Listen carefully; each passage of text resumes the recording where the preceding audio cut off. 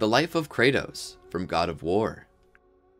Kratos, known by the Jötnar as Fárbauti, is the titular character and protagonist of the God of War series. Born and raised amongst all the violent Spartan, Kratos rose through the war ranks to become a fearsome general, winning different wars under his command. However, they eventually encountered their mortal enemies, the Barbarians, and were nearly wiped off by their locational battle during the ensuing war. A desperate Kratos begged Ares, the god of war, to help him win in their battle. Ares listened and bestowed upon Kratos a power, leading the Spartans to gain victory. In exchange, Ares demanded Kratos' unflinching loyalty. To this end, Ares tricked Kratos into murdering his wife and daughter in the ensuing chaos. As a result, their ashes were permanently bonded to Kratos' skin, earning him the moniker Ghost of Sparta. Enraged, Kratos renounced all of his servitude to Ares. He sought revenge and vengeance upon him. Kratos later rebelled against his master and destroyed him using Pandora's box. Upon defeating and eventually killing Ares, Kratos ascends to godhood as the new god of war. However, Kratos' struggle did not end there. He had to face his father, the rest of the Olympians, and the Titans on his next journey, remaining forever as a full god in the process. In hopes of restoring peace to his mind, Kratos swore servitude to other Olympians, hoping that they could expose his past atrocities and rid him of his reputations. Thus, Kratos traveled through Greece, battling vicious monsters and Greece's enemies in the name of the gods. But to others, his white skin served as a mark of his sins, and people viewed Kratos as a cursed mortal, with some preferring death as opposed to letting him save them as driven by his revenge. After successfully exacting his revenge and defeating the Olympians by cleansing Greece through chaos, he fled to the Norse homeland. Kratos wandered into the world of the Norse gods by settling down in Midgard in ancient Norway, where he then married another woman named Faye and bore a son named Atreus. After his second wife's death, both Kratos and Atreus would embark on a journey to fulfill Faye's final wishes by spreading all of her remaining ashes. After cremating the corpse of his second wife, Faye, Kratos is confronted by Baldur. He is a stranger with different godly powers. The two battle, and Kratos seemingly defeats him, after which Kratos and Atreus begin their journey to honor Faye's last wish, to scatter her ashes at the highest peak in the 9 realms. Along the way, they encounter Freya, a kind of witch in the woods who recognizes Kratos as a god, as well as the two Huldra brothers, Brock and Sindri. They then fulfill her promise and spread Faye's ashes at the peak, overlooking a valley of giant corpses. Afterwards, Kratos revealed to Atreus that his mother's name was that of his last Sparta comrade. Returning to Midgard, they retrieved Mimir, who warned them that Baldur's death had caused the 3-year-long Fimbulwinter. The winter would start earlier in further years than prophesized, meaning Ragnarok is soon to follow. With time, Fimbulwinter had started, with Ragnarok starting years later. Atreus admitted that he and Sindri had been secretly re-examining different giant shrines scattered throughout Midgard, searching for clues about Tyr's whereabouts. Determining if Tyr is alive and imprisoned from Svartalfheim, Kratos reluctantly agrees to help Atreus, if only to prevent Ragnarok, and they all travel to the Dwarven realm where Kratos and Atreus see the traumatized Tyr, though it is not him later. Kratos reluctantly allows Atreus to infiltrate Asgard and finish reassembling the mask. In order to steal it from Odin, Atreus escapes back to the refuge. He gives the mask to Tyr, who unexpectedly reveals a secret way to Asgard, though he had been Odin all this time in disguise. The group manages to drive Odin away and retrieve the mask, but Sindri blames Atreus for Brock's death. Atreus and Kratos start Ragnarok. Later, under Kratos' leadership, all the united forces of the other realms gather throughout Tyr's temple in Midgard. Kratos now sounds the Yellerhorn to begin the siege of Asgard. Initially, the battle does not go well. The other realms are quickly cut off. The elves and Vanir struggle with Asgard's defenses. After a fight with Thor that ends in his death at the hands of Odin himself, Kratos, Atreus, Mimir, and Freya have a final battle with Odin, and Atreus traps Odin's soul. Odin is then killed forever by a vengeful Sindri. Welcome to the Amagi! Before we begin, we publish a new video every day, so be sure to subscribe to our channel and ring the bell to get notified about our latest videos. The Amagi's reach stretches beyond this channel, so if you're a fan of us, please consider subscribing to our other channels and following us on our social media.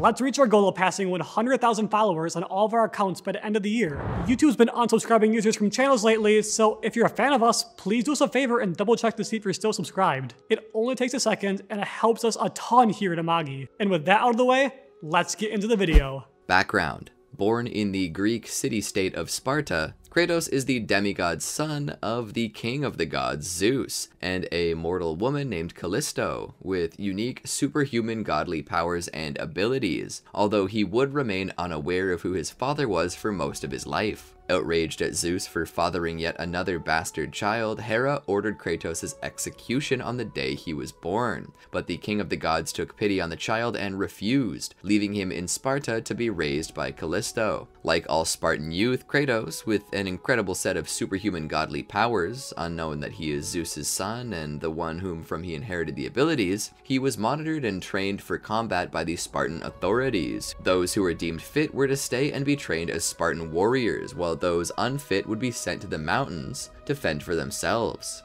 Already feisty and aggressive at a young age, Kratos trained together with his younger brother, Deimos, who's also a demigod, as they dreamed of joining the Spartan army when they grew up. Around this time, Zeus began to hear prophecies foretelling his demise at the hands of one of his sons, a marked warrior. Hoping to circumvent the cycle of patricide before it was too late, Zeus sent Ares and Athena to hunt down and dispose of the boy who would one day rise up against him. Ares, noticing Deimos' strange birthmarks, decided to invade Sparta with an army of centaurs and take him to Thanatos, the god of death. Kratos tried to save his brother, but Ares punched him into a pile of wood, leaving him with a permanent scar over his right eye. Insulted by the mortal's defiance, Ares prepared to kill the young Spartan, but was stopped by Athena. The goddess reminded Ares that they had found what they were looking for and apologized to Kratos before disappearing into the flames. The loss of his brother left an indelible mark on Kratos, as he vowed to never falter again. In honor of his brother, Kratos had himself tattooed in the exact image of Deimos' birthmark. Kratos would later forget that it was Ares and Athena who took his brother from him and wouldn't realize it until after Ares' death.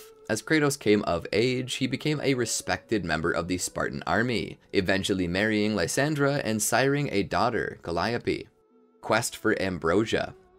Shortly after her birth, Calliope contracted a plague, causing the Spartan authorities to deem her weak. Spartan law required that she be thrown into a chasm and left to die. Determined to save his daughter, Kratos set out on a journey for the Ambrosia after hearing from an elder of its exceptional healing capabilities. But unbeknownst to Kratos, Ares had chosen him to be his champion in the Wager of the Gods, a contest with the ultimate goal being the capture of the Ambrosia. The victor would have statues erected in their honor all throughout Greece. A battalion of Spartans accompanied Kratos on his quest, including Captain Nikos. Along the way, he encountered a healer who gave him the flames of Apollo. Rising through the ranks of the Spartan army, Kratos eventually encountered Poseidon's champion, Herodias, and killed him as the Spartans conquered his army and stole their ships. Enraged at Kratos for costing him the wager, Poseidon unleashed a handful of hazards at sea in the hopes of killing him, but failed. Later on, Kratos encountered Artemis's champion, Pythia, and killed her as well, with her army also falling victim to the Spartans, although Artemis did not retaliate. In fear that Kratos would defeat his champion, Alric, the barbarian king, Hades sent a torrent of fire through the sky. Although he failed to kill Kratos, he succeeded in killing many of his men, including Captain Nikos. As he found the Ambrosia, Kratos encountered Ceryon, Helios' champion, and killed him as well. Alric and his barbarian army battled the Spartans for the Ambrosia, as Alric's father was very ill and in need of the elixir. After a grueling battle between the two leaders, Kratos successfully captured the Ambrosia at the cost of his own men, and summoned an army of rocks to continuously torture Alric. Kratos then returned to Sparta and healed Calliope, obtaining the rank of captain from the king of Sparta. At some point after becoming captain, Kratos would command a young soldier named Atreus, who remained hopeful even in the darkest times. When the day came for Atreus to lay down his life in battle, he did so without hesitation and saved many others, earning Kratos' respect. The captain carried Atreus home on the soldier's shield and personally buried him with full honors of Spartan custom, acknowledging him as the only Spartan who ever had a smile on his face, even in battle. God of War, Ascension. For breaking his oath, Ares ordered the Furies to hunt down the ghost of Sparta and force him to once again serve the god of war. Meanwhile, Kratos finds himself in the abandoned village of Kira, where he is trapped in an illusion of his home in Sparta, with his blood oath inhibiting memories of him killing his wife and daughter. The Fury's Oathkeeper, Orcos, appeared before him and encouraged him to see past the illusion, using Lysandra's necklace and ring to break it. Although Kratos distrusted him, he followed Orcos' instructions to seek out Aletheia, the oracle at Delphi. She had earlier been captured by Pollux and Castor, but Kratos killed them both and took the amulet of Ouroboros. He spoke with the dying oracle, who revealed Ares' plan to mold Kratos into a warrior capable of overthrowing Zeus, thereby allowing Ares to become the new king of Olympus. Kratos then traveled back to Kira, where he encountered Orcos once again. The Oathkeeper revealed that he is the son of Ares and Alecto, one of the three Furies. Orcos explained Ares' intentions to Kratos. As Zeus had forbidden the gods from waging war on one another,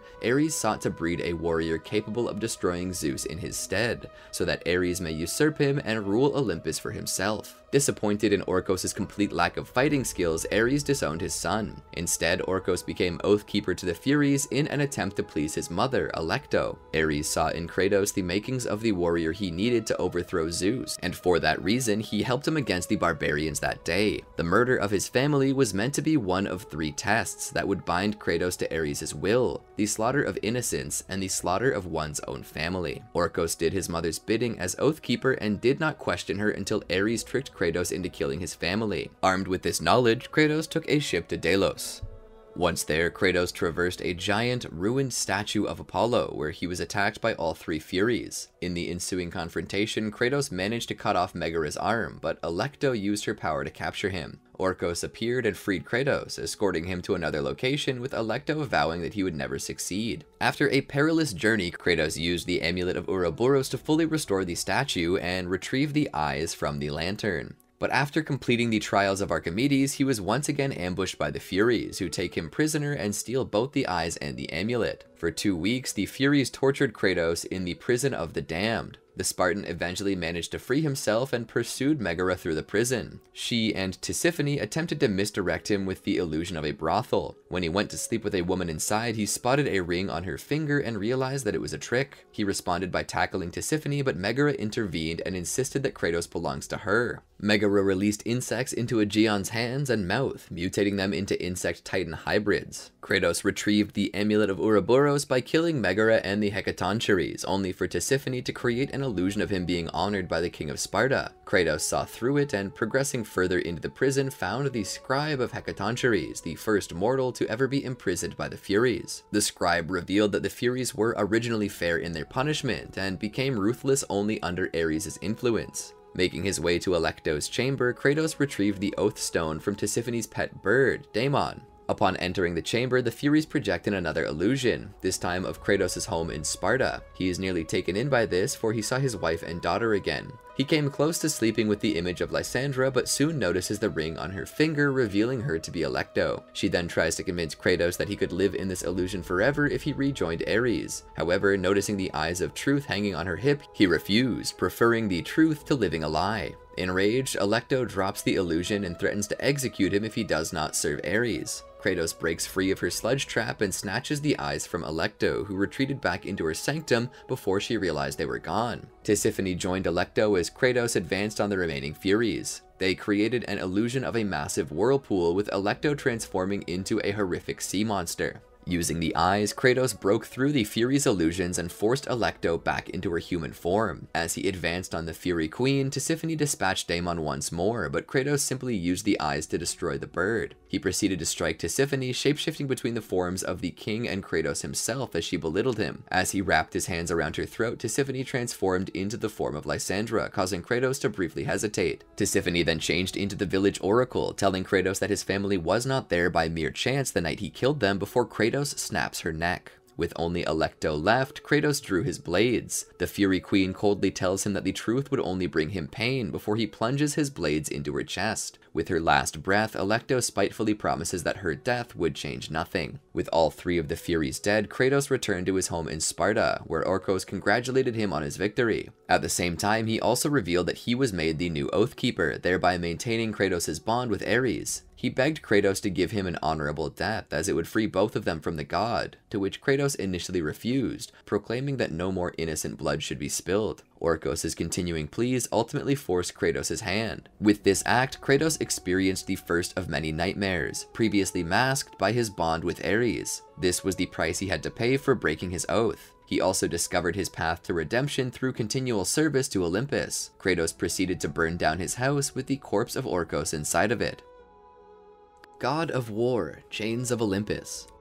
For the next decade, Kratos faithfully served the gods of Olympus in whatever tasks they required of him. During the 5th year of his atonement, he joined the army of Attica in their struggle against the invading Persian army and the great beast they brought forth. After a lengthy battle, Kratos killed both the Persian king and the basilisk, before asking the gods if they wished him to do more in his servitude. At that moment, the ghost of Sparta saw the sun fall from the sky and vanish, leaving the world in darkness. Sensing a plot at work, Kratos followed the last remnants of light on the horizon, eventually reaching the Temple of Helios and the city of Marathon. Upon consulting with Athena, Kratos realized that Helios, the god of the sun, had been kidnapped by an unknown force, allowing Morpheus, the god of dreams, to put the other Olympians in a deep slumber. With the gods of Olympus incapacitated, Kratos was tasked with finding and rescuing Helios before Morpheus could seize control of the land by covering Greece under his black fog. Fighting through Morpheus's minions, Kratos entered the temple of the sun god, and after learning of the events that transpired, was tasked by Eos, the sister of Helios, to awaken her brother's fire steeds, which would take Kratos to where Helios was being held prisoner. Having awakened Helios' steeds, Kratos was taken to the underworld, where he saw Helios' glowing light in the distance, right before the Pillar of the World. Kratos fought his way through Hades' domain, acquired the mighty gauntlet of Zeus, entered Tartarus, and killed Charon, the ferryman of the dead. Kratos then discovered that the Titan Atlas had somehow escaped Tartarus and captured Helios. Throughout his journey, Kratos was plagued by illusions of his daughter, Calliope, and the song she played on the flute that he once gave to her. When Kratos reached the Pillar of the World and the Temple of Persephone that lay nearby, he had already forgotten his task, thinking only of reuniting with his daughter. He encountered Persephone, the queen of the underworld, who had been kidnapped by Hades and forced to wed him. She revealed that Kratos would be with his daughter again if he relinquished all of his powers to the Forsaken Tree. Desperate to see his daughter again, Kratos did as she asked, and she allowed him to enter the Elysium Fields, where he met with his daughter and was seen happy for the first time since he became the ghost of Sparta. Kratos willingly abandoned the gods to their fate, but Persephone appeared before him, revealing that it was she who freed Atlas and asked him to capture Helios. With his help, she devised a scheme to destroy the Pillar of the World, thus killing the gods of Olympus and all of mankind as well. She taunted Kratos with the knowledge that he may live with his daughter for a short period, but would ultimately see her die again upon the completion of her plan. Kratos then forced himself to become the ghost of Sparta again by killing the innocent souls of Elysium and regaining his powers. Whilst giving pursuit to Persephone, he realized that he would never have had the chance to be with his daughter again. As he heard her crying behind him, his hatred for the gods of Olympus deepened. An enraged Kratos succeeded in killing Persephone and chaining Atlas to the ground above the Pillar of the World,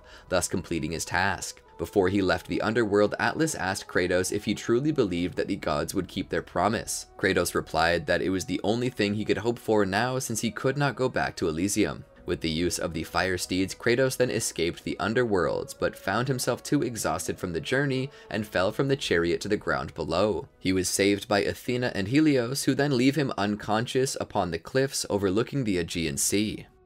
God of War. 10 years after beginning his service to the Olympian gods, Kratos was commissioned with killing the Hydra and bringing peace to the Aegean Sea. Along the way, Poseidon granted him the power of lightning and implored him to use it against the Hydra, and Kratos engages Hydra in a bloody battle. The Hydra almost devours Kratos, but Kratos, thanks to his blood of divinity, used his superhuman strength to open the Hydra's mouth in order to emerge himself out of the overwhelming Hydra. After a long and vicious battle, Kratos emerged victorious by impaling the Hydra's front head on the ship's mast. Entering the decaying Hydra's throat, Kratos retrieved a boat key from the ship's captain. For unexplained reasons, he refused to save his life and instead allowed him to plummet to his death. The ghost of Sparta celebrated his victory that night with wine and women, but continued to suffer from nightmares of his past deeds.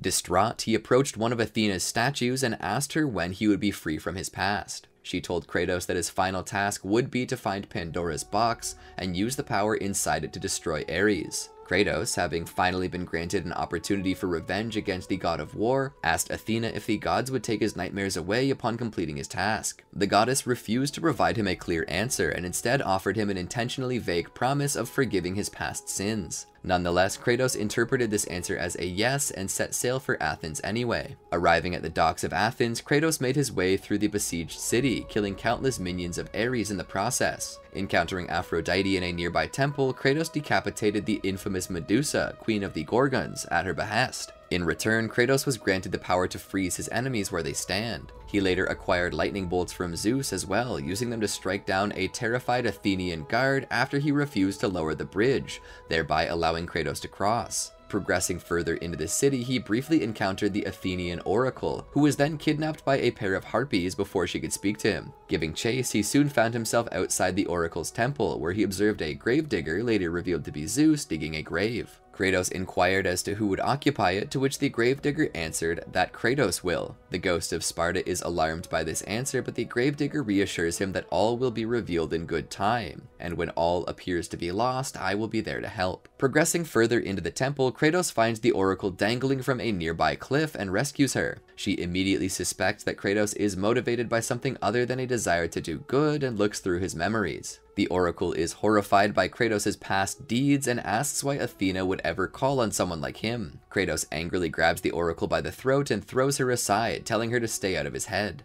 The oracle informed Kratos that Pandora's box could be found in Pandora's temple, located just beyond the Desert of Lost Souls on the back of the Titan Kronos. She warned the ghost of Sparta that none have ever survived Pandora's temple, but Kratos is unfazed. A statue of Athena appeared before Kratos at the desert entrance, telling him that he must follow the Song of the Sirens and destroy all three before he can progress further. After doing so, he finds the Titan horn and uses it to summon Kronos. Kratos begins to climb the Titan, arriving at Pandora's temple 3 days later. Just outside the temple's entrance, he notices a gatekeeper who is revealed to be the undead spirit of the first mortal to ever attempt Pandora's temple, tending to a pyre of dead bodies. As punishment for his failure, the gods forced him to watch over the entrance for all eternity, and to burn the bodies of any soul foolish enough to try and conquer Pandora's temple. Believing Kratos would fail just like all the others, he disinterestedly wishes the ghost of Sparta good luck before opening the gates. As the Sparta made his way through the temple, he encountered both Artemis and Hades, from whom he gained the Blade of Artemis and Souls of Hades, respectively. Along the way, he defeats countless monsters, including a giant armored Minotaur, survives impossible traps, and sacrifices a caged Athenian soldier before finally reaching Pandora's box, being the first demigod to ever do so. However, this did not escape the notice of Ares, who responded by hurling a large broken pillar towards Pandora's temple, impaling Kratos. The Harpies collected Pandora's box and took it back to Ares, while Kratos died and fell into the underworld. But Kratos, due to his immortality, manages to wake himself up and fight his way out of the underworld as he plummeted to the river Styx. As he fell, Kratos grabbed hold of the captain's leg and used it to climb to safety before kicking him down below into the river. Reaching the top again, Kratos managed to escape the clutches of Hades via the same hole that the gravedigger had been digging earlier. He tells Kratos that Athena is not the only god watching over him and that he still has one final task to complete before his sins are forgiven.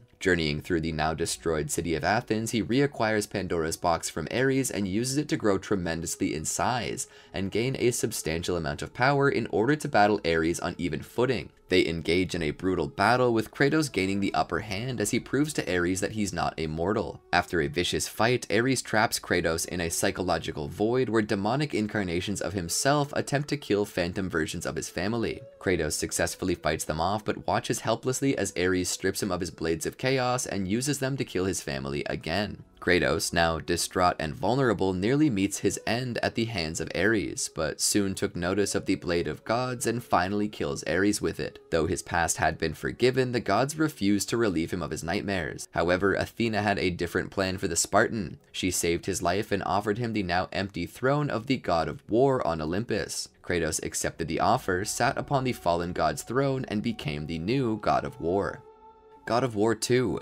Sometime later, Kratos experienced visions of his mother being held at the Temple of Poseidon in Atlantis. En route to Poseidon's city, Athena attempted to dissuade Kratos from his mission, but her pleas fell on deaf ears. Her ship was then attacked by the Scylla. Chasing the monster off, he received another vision, this time being of his childhood training with his brother Deimos. He He entered the temple and encountered his long-presumed dead mother, Callisto, who assured Kratos that it is really her, to his shock. She then tells him that his father had taken her there and that Deimos is still alive, trapped and tortured in the domain of death. Both shocked and angered, Kratos asked who his father was and why she lied to him all those years ago. Before Callisto could tell him, she's transformed into a hideous beast, forcing Kratos to fight and critically wound her. Callisto used her dying moments to thank Kratos for setting her free and encouraged him to pursue his brother in Sparta. Enraged over the gods having taken yet another member of his family, Kratos embarked on a journey to save his brother, defiantly ignoring Athena's orders that he turned back. At one point, Kratos encountered the Titan Thera, imprisoned inside of a volcano, who told him he would be incapable of leaving if he did not free her. After forcefully imbuing the blades of Athena into the Titan's chest, Kratos obtained Thera's bane and left the volcano. In releasing Thera, Atlantis' fate was sealed. Upon his descent, he impaled the Scylla, who had been pursuing him relentlessly ever since his arrival, finally defeating the monster. Before returning home, Kratos found himself under attack by Erinyes, Thanatos' daughter. Following Erinyes' defeat, Kratos returned to Sparta, killing the Piraeus lion and a dissenter before entering the Temple of Ares, then in the process of being converted to the Temple of Kratos, where he would find the key to saving his brother. The Spartan then made his way back into the sinking city of Atlantis, although his route was fraught with danger as Poseidon had unleashed an enormous whirlpool at sea, and attempted to blast Kratos from the sky in retaliation for the destruction of his city. Kratos survived Poseidon's assault, only to be contacted telepathically by the sea god via one of his broken statues, warning him that he would pay for what he had done to Atlantis. Sometime later, Athena inadvertently revealed to the Spartan that it was she, along with Ares, who had taken Deimos from him that day, justifying their actions on the grounds that he was a threat to Olympus. This revelation deepened Kratos' hatred for the gods even further. Proceeding onwards, Kratos entered the domain of death and the temple of Thanatos, where he finally found his brother. Kratos set him free, only to be attacked by him, as Deimos blamed Kratos for not helping him when in dire need. Witnessing the battle from close by, Thanatos intervened and snatched Deimos. Barely able to stand from his fight, Kratos followed Thanatos to the suicide bluffs and quickly rescued Deimos from falling to his death. After being reunited and reconciling their differences, the Spartan brothers took arms and joined forces against Thanatos. The god of death taunted the brothers, recalling the oracle's prophecy that a marked warrior was destined to destroy Olympus. He comments that Zeus, Ares, and Athena chose the wrong marked warrior that day. It was Kratos who should have been taken away, not Deimos. Thanatos then said it did not matter anymore and that nothing Kratos does is of his own choosing. Kratos shouted that no one, not even the gods, decide his fate, to which Thanatos laughed and said the gods decide and the Sisters of Fate make it so, further commenting that Kratos was nothing but a pawn in a game he didn't know was being played. In a climactic battle, Thanatos took Deimos' life, only to have an enraged Kratos take his in return. Kratos then took the lifeless body of his brother to his grave. After putting Deimos into a grave dug by the enigmatic gravedigger, Kratos stated that his brother was now free. He once again attempted to kill himself at the bluffs, but ultimately relented, asking himself what he had become.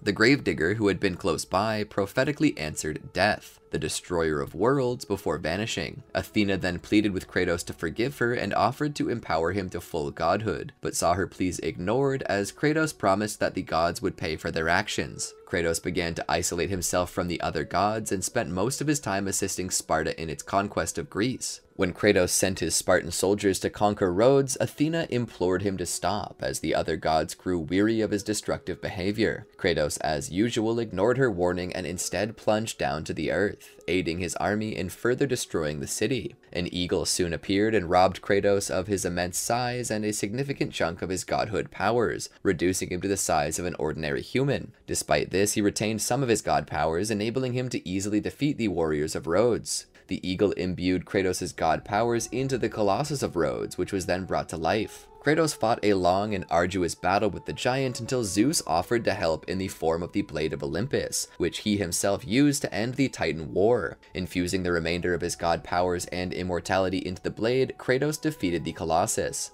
As he shouted out to the heavens, the statue's falling hand crushed him, knocking the blade of Olympus out of his grasp. Severely wounded and stripped of all of his powers, Kratos knew his only hope of survival lay with the blade. Limping towards it, the eagle soon reappeared and revealed itself to be Zeus in disguise. Kratos originally believed Athena to be responsible. Zeus informed Kratos that he didn't want to suffer the same fate as Ares, and demanded that Kratos surrender and serve him forever. However, when Kratos refused, Zeus attacked him and killed him by driving the blade into his abdomen. Zeus would then proceed to use the blade's power to kill everyone else present during the Battle of Rhodes, most notably most of the Spartan warriors, much to Kratos' horror. In his dying breath, Kratos swore that Zeus would pay for his treachery, changing his fate.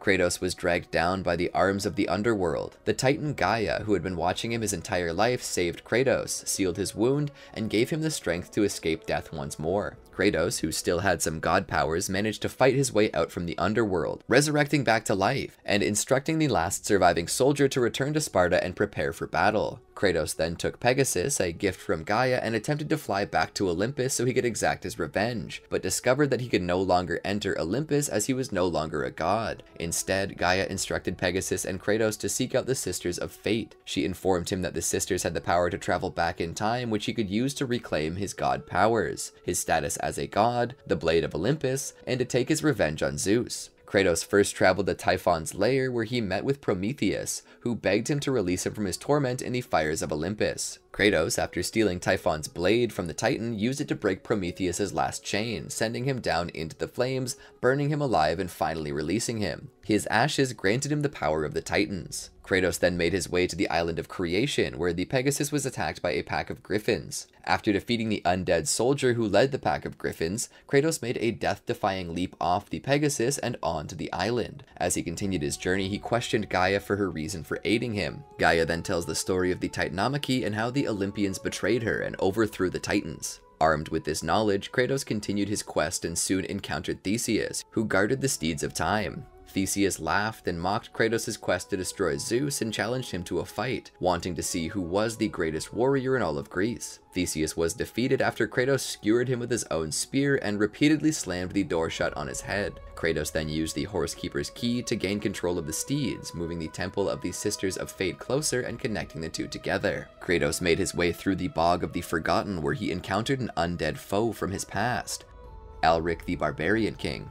Having escaped Hades' torment, he traveled to the island of Creation for two reasons: to change his fate and exact revenge on Kratos. They engaged in a fierce duel, with Alric summoning the souls of the dead, including the captain, with his mighty hammer. Eventually, these souls were either destroyed, again including the captain, or absorbed by Alric, using them to increase his size. Ultimately, Kratos shrunk the king back down, seized Alric's hammer, and used it to crush his skull, killing him once more. Looking upon Alric's corpse, memories of Kratos' past came back to haunt him, but he pressed on anyway. Entering Euryale's temple, he obtained the golden fleece from a wounded soldier, whom he then sacrificed by throwing his body under a cog, jamming it, which could deflect enemy attacks. Kratos used this weapon to defeat a nearby Cerberus and eventually Euryale herself. Enraged at Kratos for decapitating her sister Medusa, Euryale fought with great ferocity, but was defeated when Kratos pulled her own head off as well. With the Gorgon sister's death, Kratos used the head of Euryale to turn his enemies into stone. Progressing further, he soon came across another statue of Athena, who implored him not to trust Gaia and to cease his quest for vengeance. As usual, Kratos ignored her warnings and pressed on.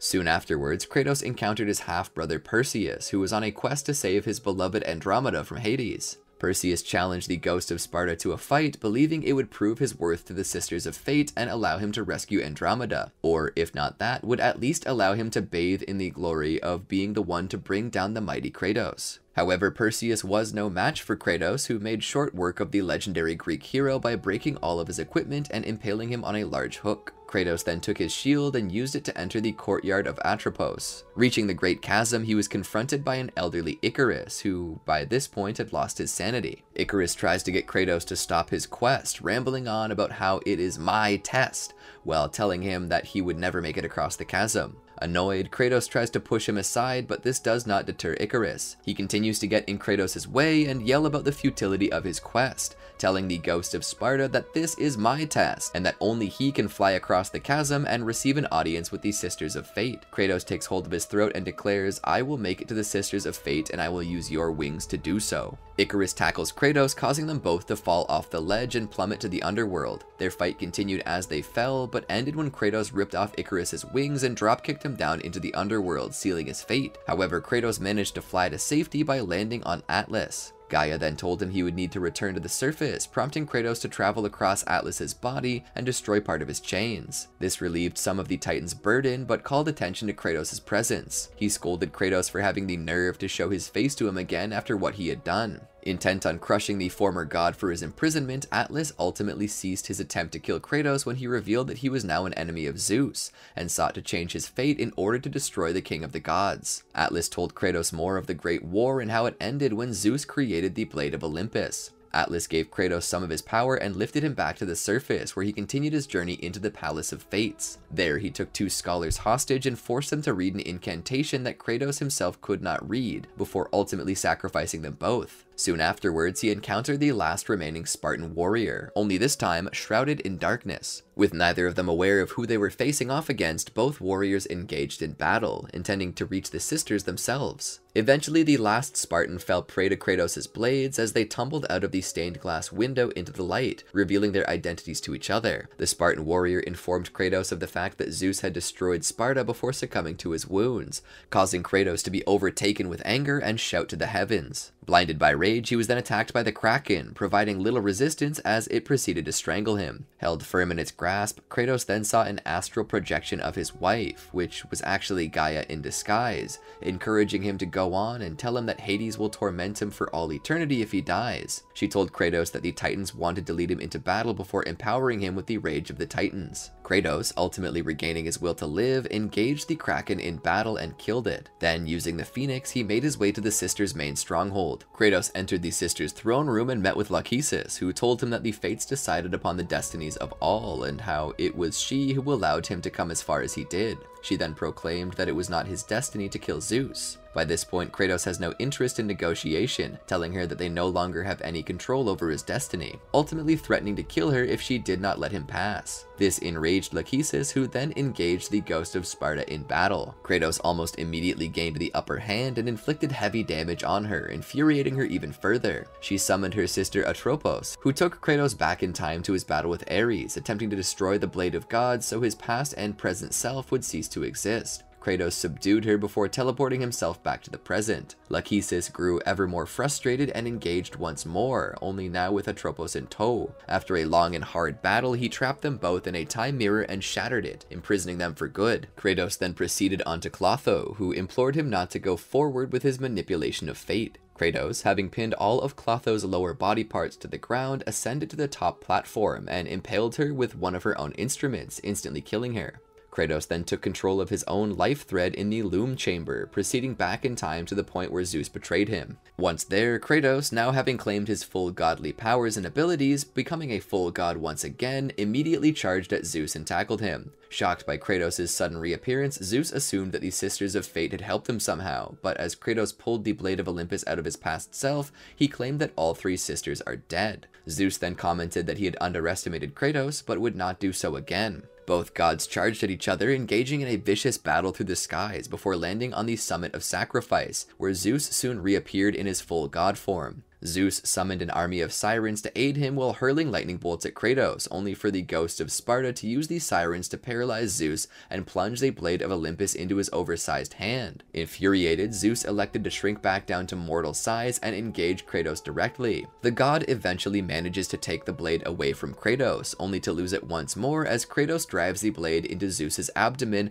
and throws him against a nearby set of standing rocks. Zeus soon manages to swipe the Blade of Olympus out of Kratos' hand a second time, but loses it again when Kratos impales Zeus with the blade and throws him against another set of rocks. The ghost of Sparta then ascends the structure and drops the top slab onto Zeus, greatly infuriating the god. Zeus, having had enough, reverts to his full Olympian size and unleashes a powerful lightning storm on Kratos. Yielding defeat, Kratos puts down the Blade of Olympus and asks the king of gods to release him from his torment, to which Zeus responded, "I will release you from your life, my son, but your torment is just beginning," before moving in to kill the Spartan. However, this is revealed to have been a trick by Kratos, who then deflected the blow, slammed Zeus's head against a nearby rock, and then pinned Zeus down with his blades. Taking the Blade of Olympus back, Kratos furiously drove it into Zeus's abdomen, intending to kill Zeus in the same way he had killed Kratos in Rhodes. Athena appeared moments later and charged at Kratos, begging him to stop. Zeus then took advantage of the situation and tried to flee, but this did not escape Kratos' notice. The enraged Spartan made one final attempt on his life, only for Athena to jump in the way and take the blow herself. A distraught Kratos asked Athena why she sacrificed herself, to which she replied, "To save Olympus." She further revealed to Kratos that Zeus is his father and that his actions were driven by fear. Zeus's intention was to finally break the cycle of patricide by killing Kratos, whom he now recognized as the marked warrior, destined to bring about the final destruction of Olympus. Athena begged Kratos to forfeit his quest for revenge, warning that all of Olympus would unite against him, and that should he succeed in killing Zeus, the world would be destroyed.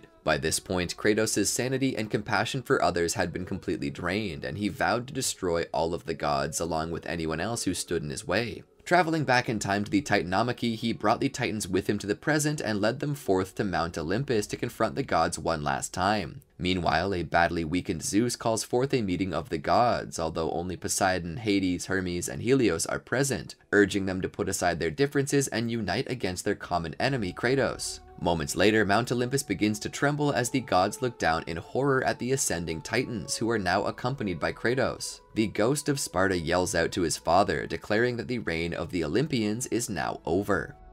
God of War 3.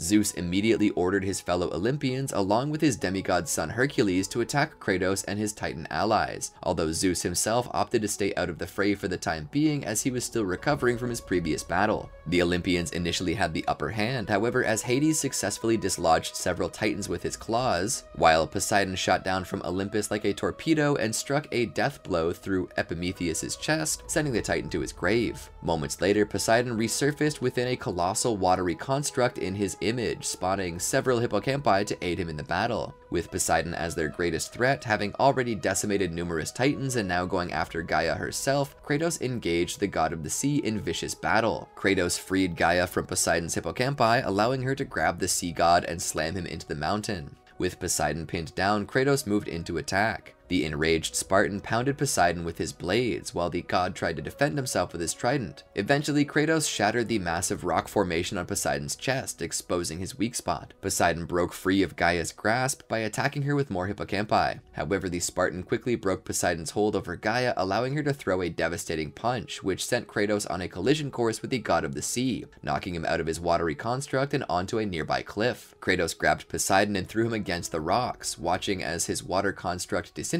and collapsed into the sea. As the ghost of Sparta moved in to finish him off, Poseidon told Kratos that no matter how many gods fall, there would always be another to stand against him. Unfazed, Kratos retorted that any god who gets in his way will meet the same fate. Poseidon, realizing just how insane and vengeful Kratos has become, warned him to relent, stating that the death of Olympus would mean the end of the Greek world. Kratos again is unfazed and coldly responds, "Then prepare for your death, Poseidon." Kratos then grabbed Poseidon by his neck and battered him uncontrollably, slamming his uncle's head against the rocks before throwing him against a large boulder. In desperation, a visibly terrified Poseidon attempted to crawl away and escape back to the sea, but Kratos easily caught up with him, gouged his eyes out, and snapped his neck before tossing his corpse off the mountain. With Poseidon's death, the seas unleashed a cataclysmic flood that engulfed all of Greece, drowning almost all of the Greeks, save for those on Olympia and other mountaintop locations. The Spartan climbed back onto Gaia's hand, and they continued onward to Zeus's pavilion, where the king of the gods angrily anticipated Kratos' arrival. Gaia wrapped her palm around Zeus's platform, trapping him there as an eager Kratos jumped down from Gaia's hand to confront Zeus. The enraged Spartan taunted the king of the gods, reminding him that with Athena's death, there was no one left to protect him. In response, Zeus told Kratos that Athena died because of his blind rage, asking him how far he was willing to go to sate his need for vengeance. Kratos then boasted that neither the Sisters of Fate nor the Gates of Hades could stop him, ultimately declaring that Zeus would not live to see the next sunrise. As Kratos and Gaia prepared to attack, Zeus summoned a massive bolt of lightning which he used to knock both Kratos and Gaia off the mountain in the hopes that they would fall into the river Styx below. The resulting blast tore off a portion of Gaia's arm, causing her to struggle to maintain her grip. Kratos urged Gaia to help him as he too was losing his grip, but the Titan refused. Kratos reminded her of why she saved him from death, to which Gaia replied that he was nothing more than a pawn whom they no longer needed as the Titans finally reached Zeus. Betrayed yet again, Kratos plummeted from the mountain and found himself stranded in the underworld once more. Contemplating his life as he lurched through the river Styx and its caverns, he resolved to escape Hades and destroy Zeus once and for all. After being drained of nearly all of his power by the dead souls of the river Styx, he met the ghost of Athena, who claimed to have reached a higher existence, and offered to help Kratos exact his revenge on Zeus. Suspicious at this turn of events, Kratos demanded to know why she had such a sudden change of heart, as she died protecting Zeus. Athena then explained to Kratos how she saw truths where she did not before, and to regain his trust, she transformed Kratos' ruined blades into the Blades of Exile, which would help him survive the underworld and the foes that awaited him. She then instructs him to find and extinguish the flame of Olympus, claiming that it is the source of Zeus's power. Kratos made his way through the underworld, meeting lost souls, stealing Apollo's bow from Pirithous by burning him alive, and encountering the judges, who decided that Kratos was not yet ready for the afterlife before urging him to proceed forward. Along the way, he would encounter a statue of Pandora, which called out to Kratos. Initially mistaking its voice for Calliope's, he soon realized that it was someone else and tried to walk away. Before he could, the voice claimed to know all about Kratos, telling him that everybody on Olympus was terrified of him, to which Kratos replied, "There are reasons for that." Pandora tried to tell him more, but she was interrupted by the voice of Hades, who mocked Kratos. The Spartan ordered Hades to reveal himself, only for the god of the underworld to reply that Kratos was too impatient and that soon enough they would have their time to play. Descending deeper into the depths of the underworld, he encountered a despairing Hephaestus, the craftsman of Olympus as well as the god of volcanoes and fire, who blamed Kratos for his exile to the underworld as well as the disappearance of his daughter Pandora. Despite his grievances, however, Hephaestus was passive and did not attack Kratos, even offering him helpful information about the secrets of Olympus, his adopted daughter Pandora, and Zeus. Progressing further into Hades' kingdom, Kratos occasionally found mysterious notes that he silently acknowledged as being from various people in his past. He eventually found and entered Hades' palace using the coffin-wed body of Persephone that Hades had restored to open a pathway into a dark room,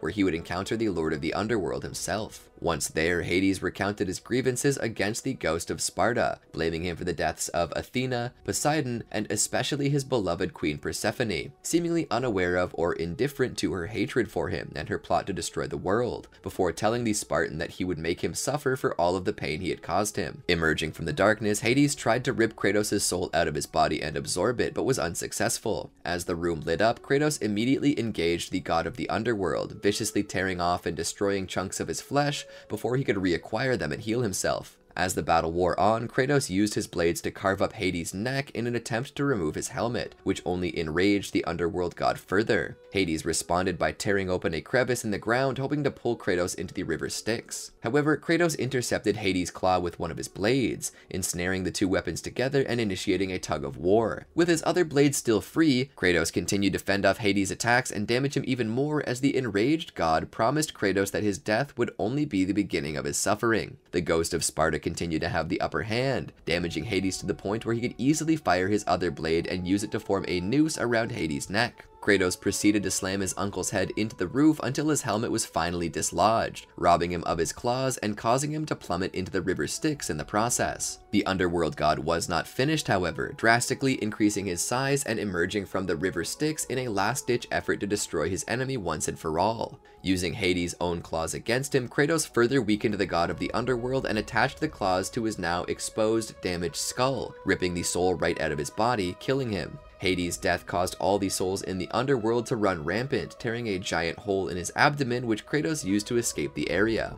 Now in possession of Hades' soul, Kratos gained the ability to swim through the river Styx unharmed and use the Hyperion Gate at will. Kratos once again emerged in Hephaestus' lair. The smith god then asked Kratos if Hades was truly dead, to which Kratos responded in the affirmative. Hephaestus laughed in approval, claiming that Hades deserved to suffer, but thought that his death was impossible. Imparting more information to the ghost of Sparta, Kratos bade farewell to Hephaestus and used a Hyperion gate to escape from the underworld. Back on Mount Olympus, on the outskirts of the city of Olympia, Helios rode by on his chariot and threw some fireballs at Kratos, prompting him to give chase. In the process, he encountered a struggling Gaia, who was amazed by his survival and asked Kratos to help her. Remembering Gaia's earlier betrayal, he adamantly refused to help her, instead severing her arms as she desperately asked Kratos if she meant nothing to him. The ghost of Sparta retorted in a show of cruel irony it was, in fact, Gaia who was the pawn, his pawn, while telling a pleading Gaia that the war against Zeus is his war and not hers. Kratos then destroyed the root of Gaia's hand with the blade of Olympus, sending a screaming Gaia plummeting to her presumed death. Later, he finds Helios engaged in a battle with the Titan Perses. Using a nearby catapult, he knocked the sun god into Perses' grasp. The Titan then crushed him in his hand and threw him across the city. The Spartan proceeded to hunt Helios down and finish him off. He eventually found him, but the badly injured sun god summoned a phalanx of shield-carrying soldiers to shelter him from Kratos' onslaught. The Spartan took control of a nearby Cyclops and used it to eliminate the phalanx completely. With no other options left, Helios tried to trick Kratos into sparing his life with a promise that he would repay him in full. Although suspicious, Kratos considered the offer and asked Helios where he would find the flame of Olympus. Helios refused to provide a straight answer, instead warning him of the futility of his quest, to which Kratos responds, "Of all the lives you should worry about, Helios, mine is not one of them." With his guard lowered, Helios attempted to blind Kratos with a beam of sunlight. Although this momentarily stunned him, Kratos blocked out the sunlight long enough to make his way back to Helios and begin stomping his head. The sun god soon relented and told Kratos that in order to receive the flame's power, he must step into the flame itself. However, Kratos immediately knew that this was a lie, as Hephaestus had already told him that the flame is lethal to both mortals and gods alike. Helios tries in vain to dissuade Kratos from believing the Smith god, calling him a freak that has fallen from the graces of Olympus. But Kratos responds that this is exactly why he believed the Smith god in the first place. Having run out of options, Helios resigned himself to his fate, although he remained defiant to the end, telling the Spartan that his death would not lead him to Zeus, to which Kratos disagrees. The Spartan then grabbed the sun god and pulled his head off with his bare hands, causing the sun to be permanently veiled by dark clouds and rainstorms. Although Helios was now dead, his head could still emit intense sunlight, and Kratos used it as a lantern to light his way through the dark caverns of Mount Olympus. Perses attacked the Spartan on his way up the mountain, presumably to avenge Gaia, forcing Kratos to kill him. As Kratos reached the labyrinth, he was confronted by Hermes, who joyously teased and mocked the Spartan warrior both for his past failures and the foolishness of his current vendetta against Zeus. Kratos attempted to ignore Hermes at first, believing him to be nothing more than a fly from the ass of Zeus, but Hermes continued to provoke him, stating that the only reason he doesn't provide chase is because he knows he'll never catch him, before speeding his way up the chain of balance away from Kratos. The ghost of Sparta slowly ascended the chain of balance until he reached a chamber containing Pandora's box. Surprised to see the box, Athena soon appeared and told him that there is a dormant, unused power inside that he'll need to use to defeat Zeus, although the box was inaccessible due to it being sealed off and engulfed by the flame of Olympus. Athena further explained that in order to quell the flame, he would need the box's namesake, Pandora. Hermes reappeared at the moment Athena departed and provoked Kratos into chasing him. Along the way, Hermes childishly mocked and belittled Kratos for his lack of speed and perceived stupidity. Although he was reasonably successful in providing chase, Hermes soon found a narrow chain leading to the head of a large statue which Kratos could reach. Hermes sped across the large chasm and made his way to the top of the statue, telling Kratos to keep up. Greatly underestimating the mortal, Hermes was soon knocked from his perch, and severely weakened after Kratos used a nearby catapult to destroy the statue. He also used his blades to attach himself to the catapult fodder, using it to close in on Hermes. After the statue collapsed, Kratos noticed a leftover blood trail and used it to corner a now defenseless Hermes. The Spartan made short work of the speed god, who then bitterly insulted him for his lack of honor and the terrible things he had done. Kratos then grabbed Hermes and sliced off one of his legs, watching as the humiliated god attempted to squirm away before slowly approaching him and brutally cutting off his half-brother's other leg. The loss of both Hermes' legs resulted in his death and caused a deadly plague to spread across the land, affecting all human, animal, and plant life. Kratos took Hermes' boots, using them to traverse wide chasms and proceed further into the halls of Olympus. Eventually arriving in an empty forum, Kratos encountered a drunken Hera who ordered his half-brother Hercules to destroy him as she watched from above. Hercules expressed resentment towards Kratos, claiming that Zeus had always favored him before stating his desire to kill Kratos, calling it his 13th and final labor, and claim the god of war throne for himself. Kratos told Hercules that his aspirations are a waste of time, since the reign of Olympus is coming to an end. Hercules replied, "We will see about that," before ordering his legions to attack Kratos. Easily besting his undead warriors, Hercules himself joined the fray, using the cestus he acquired from his conquest of the Nemean lion to fight Kratos while ordering his legions to swarm him, allowing Hercules a clean hit. After a long and brutal fight, Kratos grabbed Hercules and carried him to the beds of spikes lining the forum walls, throwing him into them and tearing off all of his armor. This only served to provoke Hercules, who then killed all of his legions with an earthquake punch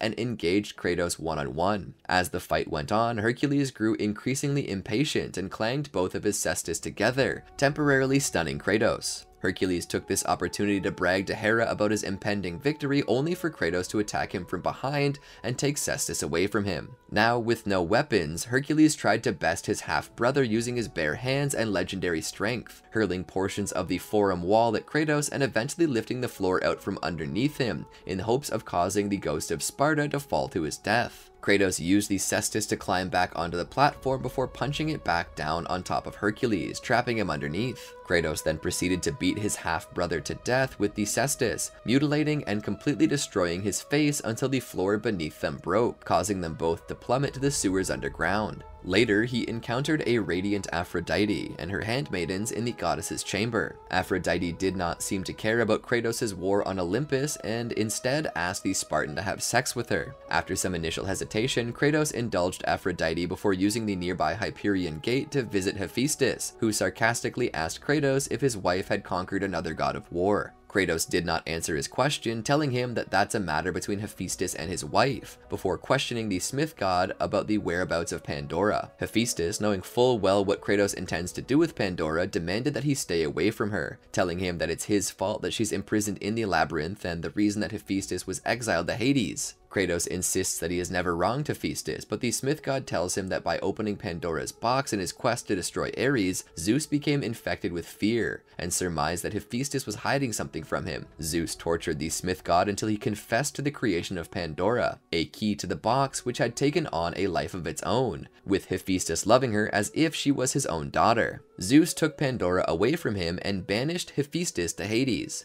Seemingly unmoved, Kratos insisted that he will stop at nothing to obtain his revenge. Hephaestus then decided that the only way to stop Kratos would be to send him on a suicide mission. To this end, he asked Kratos to retrieve the Omphalos stone. Unbeknownst to Kratos, it was contained in the belly of the Titan Kronos, promising to make him a special weapon with it. Having journeyed through Tartarus, he found the severed hand of Gaia resting in the palm of Kronos, who immediately accused Kratos of murdering Gaia. Blaming him for the torment he now suffers in Tartarus, Zeus banished Kronos. Thereafter, Kratos conquered the Temple of Pandora. Kronos attempted to kill the ghost of Sparta. Initially attempting to crush Kratos between his fingers, the Spartan used Helios' head to temporarily blind Kronos and escape death. Landing on Kronos' arm, he went unnoticed by the Titan until he scaled his arm and destroyed a massive pimple. Kronos made several more attempts to flatten Kratos with his hand, only to have one of his fingernails dislodged, causing great pain to the Titan. After scaling Kronos' hand, Kratos once again blinded the Titan before making his way to the belt that kept Pandora's temple chained to his back. Kratos opened the belt and attempted to remove the crystal nail holding Pandora's temple in place before Kronos grabbed him and attempted to smash Kratos between his palms. Kratos survived, however, by plunging the blade of Olympus into one of his palms, eventually making his way to Kronos' shoulder joint. After using a skinless Cyclops to damage Kronos further, the Titan decided to eat Kratos, who then took the Omphalos stone from his stomach and used the blade of Olympus to escape, spilling the Titan's entrails in the process. Kronos begged the Spartan to leave, as he now had what he came for. However, Kratos ignored his pleas and once again made his way to Kronos' belt, dislodging the nail and driving it into Kronos' chin. Now in tremendous pain, Kronos called Kratos a coward who murders his own kin. Kratos then stabbed his grandfather in the forehead with a completely charged blade of Olympus, killing him. The corpse of Kronos collapsed just above Hephaestus' lair, and Kratos angrily accused the smith god of sending him on a suicide mission. Hephaestus pleaded innocence, claiming that he knew Kratos could handle himself before taking the Omphalos stone and forging the Nemesis whip. Hephaestus then tried to electrocute Kratos with his ring in a final attempt to kill him, shouting, "Here is your retribution." Kratos managed to shake off the effect and kill Hephaestus by impaling him on his own anvil. In his dying words, the smith god begged Kratos to spare his daughter, as well as begging for Pandora's forgiveness, after which he passed away. However, Kratos appeared to bear no ill will towards Hephaestus, as he knew the sentiment behind his betrayal, as he later told Pandora that Hephaestus had done what any father should, protected the life of his child. Using the Nemesis whip to make his way through the gardens of Olympus, he encountered a depressed and drunken Hera once more. Blaming Kratos for the deterioration of her garden along with all other life forms on Earth, she ineffectually struck him but was easily pushed aside. She then taunted Kratos by telling him that his simple mind would never find a way out of the garden, although he eventually did. Deeper in the garden, Kratos encountered Hera one more time, and she continued to express her hatred for him because of what he was doing to the planet. Kratos tried to ignore her and continue on until she called Pandora a little whore, causing him to choke her and brutally snap Hera's neck. Her death caused all plant life to wither and die. Kratos returned to the labyrinth and met an imprisoned Daedalus, who was the labyrinth's main architect. Zeus promised him he could have his son Icarus back once he completed the labyrinth, but instead imprisoned him in one of the labyrinth's traps. Nevertheless, Daedalus continued to delude himself into believing that Icarus was still alive and that Zeus would come through. His hopes were ultimately crushed when Kratos revealed that Icarus was dead, although the Spartan neglected to mention that he was the one who killed him by ripping off his wings and allowing him to fall into Hades, causing Daedalus to sob uncontrollably. Soon afterward, and despite Daedalus's pleas, Kratos pulled a lever in order to progress, ultimately setting off a trap that killed the poor inventor. Moments later, he rescued Pandora from the labyrinth and took her with him. Initially believing her to be nothing more than an object, she reminded Kratos so much of his daughter that he grew to care for her as his own child. With Pandora in his possession, he had one final task ahead of him: neutralize the three judges. To this end, he travels back to the now completely abandoned underworld and severed the chain of balance, destroying the three judges in the process. Making his way back up to the flames chamber, he raised the labyrinth so that Pandora's box could be accessed. At this point, Kratos began to have second thoughts and refused to let Pandora sacrifice her life. Pandora resisted, telling Kratos that she did not want to be treated as a child and that she needed to embrace her destiny, only to be interrupted and apprehended by Zeus himself. Kratos ordered Zeus to let go of Pandora, only for the king of gods to refuse and berate him over his apparent obsession with Pandora, referring to her as an object. Zeus told Kratos that he should not confuse Pandora with his own flesh and blood, but muse that he already had. He cited the destruction of Olympus and the world as proof of Kratos' need for atonement, before expressing absolute horror at his son's actions, telling him to look around at what he has done. Kratos, in turn, snarled that he only saw what he came to destroy. Zeus then expressed regret over taking pity on Kratos, calling it the greatest mistake he had ever made, before telling Kratos that taking pity on Pandora would be his greatest mistake.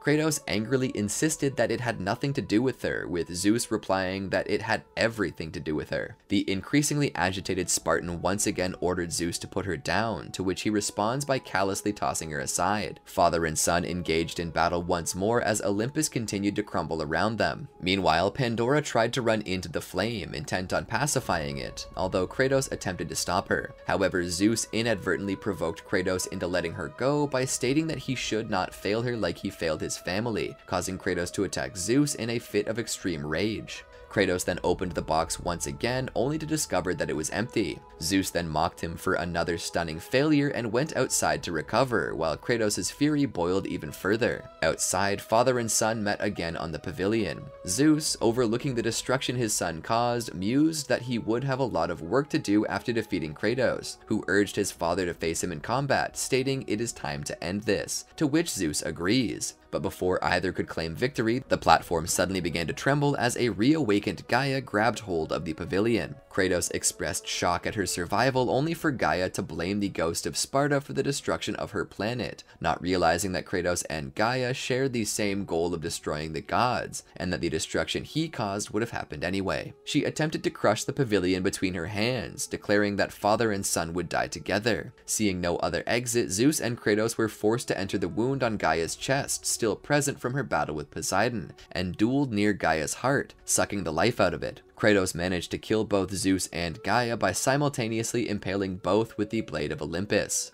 Awakening amidst the cracked earth, Kratos tried to leave, but Zeus's still active spirit, consumed by some lasting hatred for his infidel son and empowered by fear, attacked Kratos, draining him of his willpower and anger, and instead of filling him with fear and loss, bringing him to the verge of death. Trapped inside his own mind and tortured by his memories, Kratos was aided by the spirit of Pandora, who helped him abolish the various torments of his soul. With her help, Kratos finally forgave himself for killing his family and Athena before he dove into the pool of blood and confronted his inner demons in the form of his slain victims. Overcoming these hurdles with the power Hope, Kratos returned to the physical world with a stronger resolve, gaining back his god powers and his will. He managed to free himself from Zeus's choking grip. He then furiously attacked Zeus's spirit, ultimately forcing it back into its own body, temporarily resurrecting a weakened Zeus. Kratos then realized that Zeus was now so weak that he no longer needed the blades to kill him. The Spartan cast his weapons aside and charged at Zeus, who attempted to hold Kratos back. However, he easily broke through Zeus's defenses and slammed him against a rock, causing black smoke,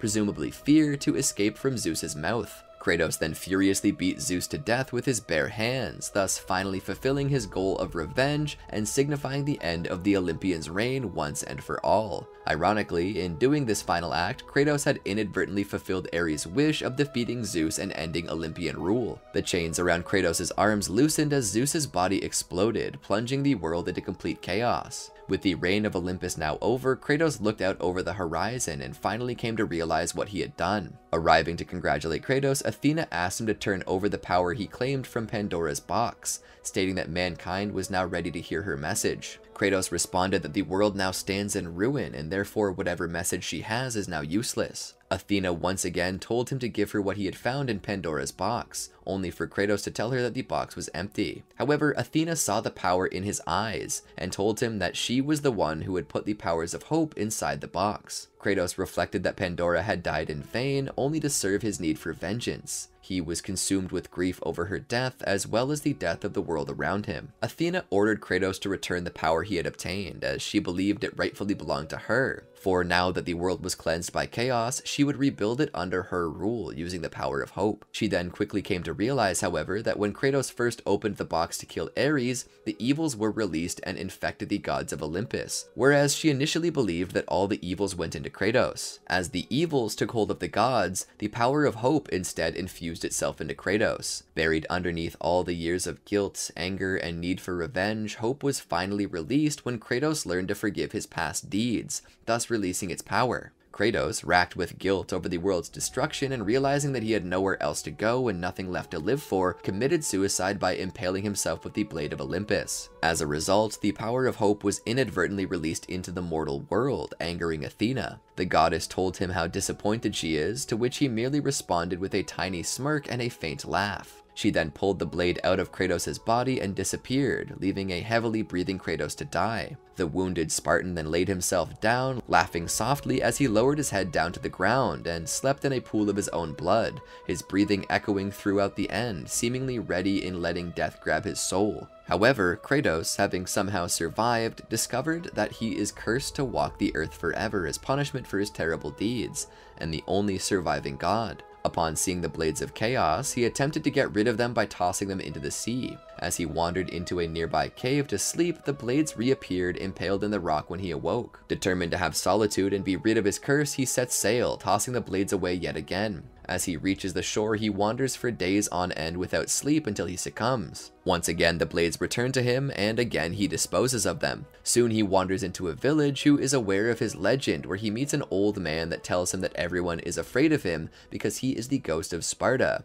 and he is in the land of the pharaohs, but his destiny is not staying there. Kratos tells the old man to leave him alone and pushes him away, but the old man tells him about destiny. Then, Kratos continues in his long journey without sleeping, and he's attacked by two jackals, causing him to stop and rest at an oasis where he meets a baboon that also tells Kratos about destiny. Thinking that he's losing his mind, Kratos continues his odyssey. He tries to eat, but ends up sleeping, and then the blades of chaos reappear again. Kratos discovers that Persephone's words had an impact on him and discovers that he is immortal. As he continues his sleepless journey, he finds himself at a river where he meets an ibis. It tells Kratos about destiny once more, and Kratos says that he will not surrender, and begs it to leave him alone and end his suffering. Kratos then faints. Shortly after fainting, he started having a dream where he was in an unknown place. There he encounters a statue of Athena who tells him they're not through yet, and that he must return home and embrace his destiny and fulfill his purpose. However, Kratos refuses, figuring she was the one responsible for returning the Blades of Chaos by his side, and demanding that she leave him alone. Upon awakening, the Blades return to his side once more. The same old man he had encountered before asks Kratos if he found the answers he sought, only for the Spartan to answer that he is damned in his own personal hell. The old man tells Kratos that the hour he'll be needed in is fast approaching, and to prepare himself for the battle to come. However, Kratos refuses to listen and hurls his blades into a lake before venturing off on his own again. Eventually, Kratos would return to the same village he entered months before with the same fearful expressions. As it turned out, the villagers had prayed for salvation as a large crocodilian chaos beast was attacking them. However, Kratos questioned why the villagers prayed to gods to save them from monsters, stating that the gods are monsters and that monsters don't answer prayers. The old man returns and says that perhaps Kratos was the answer to their prayers and states that it's written he would return. Having had enough of the villagers begging him, Kratos punches some away, threatening to kill them if they don't just leave him alone.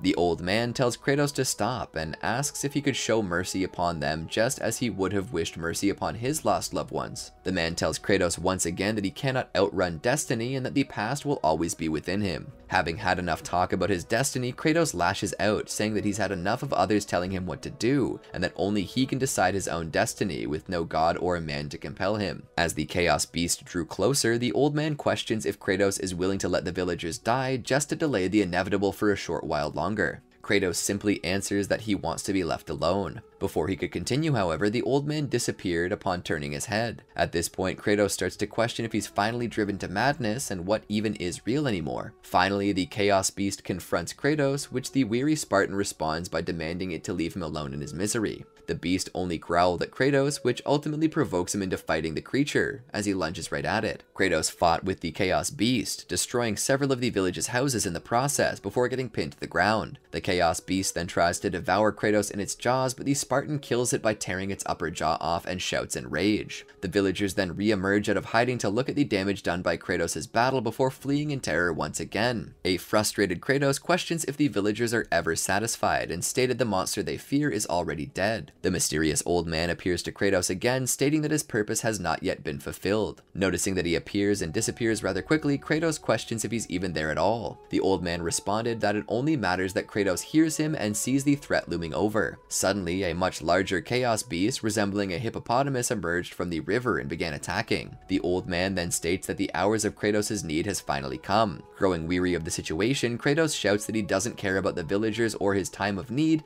and questions if the beast came up to him to avenge its kin or simply eat the villagers. The chaos beast simply roars at Kratos and prepares to fight him. Desperately wanting to be left alone for his torment to end, Kratos decides to turn back and lunge at the beast. He tries punching it in the nose only for it to prove ineffective before being sent flying into a mountain by a powerful kick, knocking the Spartan unconscious. Once again, Kratos woke up in a dream realm where he was confronted by Athena and the Egyptian god of wisdom, Thoth. They tell him that he's outran his destiny for far too long and that he must embrace it. Kratos becomes furious over the fact that he's cursed forever to use the Blades of Chaos, and that is his purpose in life. Upon grabbing the blades, Kratos reawakens and slashes at the Chaos Beast. It actually managed to cut through its thick hide before it kicked the Spartan away. However, Kratos uses the blades to ground himself before cutting off the charging Chaos Beast's leg. He then uses the blades to slice the beast some more before finally killing it by slicing its head off. Afterwards, Kratos collapsed where the old man, revealed to be Thoth, tells him that he's fulfilled his purpose. The Spartan then laments on how rage and blood are his curse, and how he's trapped in a cage of his darkest emotions and constantly reliving his worst nightmares, before moving onward. God of War 2018. Over a century after the destruction of Olympus, Kratos lives a secluded life in the Northlands, the realm of the Norse gods. It's revealed that the chaos caused by Kratos only destroyed the Greek world instead of the entire planet, and different mythologies are separated by location, but within each location contains a differing cosmology. After 75 years of solitude, he met Faye, a fierce warrior from a sundered realm, and engaged each other in battle. The fight was brief as they shared world weariness and soon got to know one another and eventually fell in love. 10 years later, they build a house in the wild woods, and Kratos divulges his past to his wife and hides the blades in the basement, still being unable to be rid of them. Kratos forbade Atreus from ever going down into the basement because he wanted to keep the blades and his past hidden. 22 years pass as Faye gives birth to a son named Atreus, although she initially wanted to name him Loki.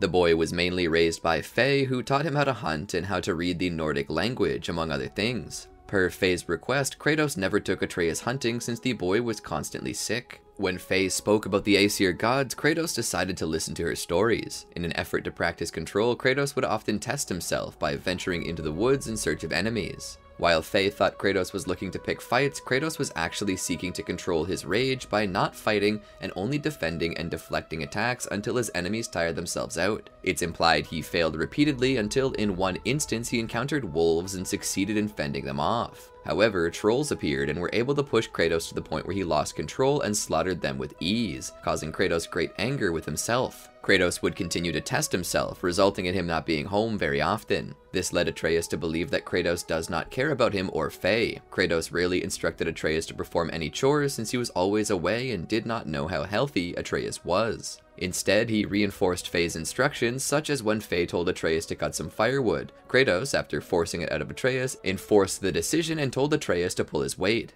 A couple of years later, Faye died due to unexplained reasons and requested that her family take her cremated ashes to the highest peak in the 9 realms. She also wished that Kratos would take her place in raising their son, although he did not believe he could do it without her. They were marked with Faye's yellow handprint, which had, unbeknownst to Kratos, sheltered them from the wrath of the Norse gods. This was for Atreus to venture into the dangerous land of the Norse gods with his father's support, where their journey was about to begin. Before their journey, it all began with Kratos chopping down a tree with his Leviathan axe. After chopping the tree down, he now carried it with his arms, along with his son Atreus, to the boat where they journey home. Kratos' son told him that he felt that all of the forest had changed, but Kratos told him not to dwell on it. By the time they reach their home, Kratos then carries a corpse covered in a bag, which turns out to be his own spouse. She is the mother of Atreus and the deceased wife of Kratos. Kratos was laying her on many bunches of logs, and then Kratos begins burning her, carrying her to the afterlife via the hot flames. As Atreus took the knife from his own mother, Kratos insisted that it was his to keep. Atreus' father then demands him to prove himself to become a true warrior, where their bigger journey was about to begin. Kratos and Atreus had spotted a deer and started hunting it. Kratos wanted to be sure that his son was ready for the long adventure waiting for them, so he tested him in hunting the deer. With few mistakes, Atreus did manage to prove himself. However, Atreus then shoots an arrow, but he missed.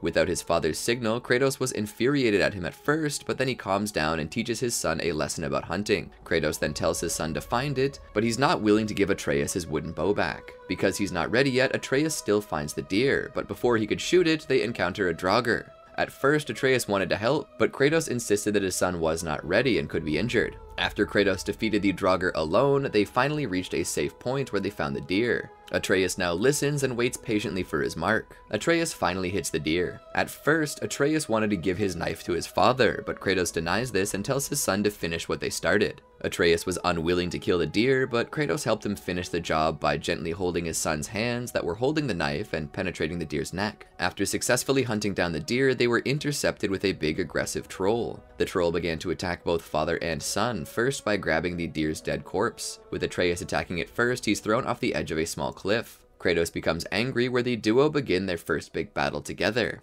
As a two-man team, Kratos and Atreus must fight the troll in order to survive. Kratos does the close combat, while Atreus does the ranged attack with his bow and arrow, where he shoots them down to its vital parts. After defeating the troll, Kratos then begins knocking the troll's head, breaking off one of his horns with his sheer bulk, beating his head a couple times, then finally slamming it down to the ground, and finished it off by cracking its neck with his godly strength. While the two survived the attack, Atreus would show his aggressive tendencies by continuing to stab the already dead troll, with Kratos demanding that he not continue. After finishing off the troll and collecting all of its fallen materials, he would witness his own son becoming fueled with anger and hatred. It both caused a cough, which led to his sickness. This is a deep reminder of Kratos to himself back to the past of Sparta. Therefore, Kratos stops him and calms his son down. Finally, Kratos made the decision that his son is not ready. After Kratos' son heard this decision, Atreus was upset, arguing against it. Atreus wanted to prove himself by listening to whatever his father commands. He truly believes he is ready and hasn't been sick for a long time, but Kratos still told his son that he's not ready and says that they're going home. Before heading home, Kratos and Atreus encountered more Draugr, and then a Hellwalker, which they were both not sure what it was. Kratos managed to kill it with his fist since the Leviathan axe was resistant. By the time they got home, Kratos picked up his wife's ashes and put her inside the bag so he and his son could later prepare to spread her ashes upon the highest mountaintop. Inside the house, both Kratos and Atreus had a discussion. Kratos told his son he was out of control, but Atreus argued that even his own father is angry as well during fights. Kratos points out that anger could be their weapons. Suddenly coming from outside the house, both Kratos and Atreus felt it shaking, which leads to a mysterious person to keep knocking on the door and demanding Kratos come out. Sensing that the mysterious person could be dangerous, Kratos tells his son to hide. As Atreus hides underneath the house, the stranger suddenly still knocks on their door, demanding that Kratos show himself. Kratos opens the door and he begins talking to him, saying that the visitor knows who he is and where he comes from. Kratos asks what the stranger wants, but the stranger assumes that he knows the answer. Kratos then told the stranger that he doesn't have what he wants and tells him now to leave, but the stranger refused and starts taunting Kratos about his kind, claiming that he's a coward hiding in the woods. Kratos warns him that he does not want this fight, however the visitor insists that he does. The stranger then purposely hits Kratos to try agitating him, but Kratos again warns him to leave his house. Things begin to get worse between Kratos and the stranger as the first fight between the two gets physical. Unexpectedly, the stranger shows great power.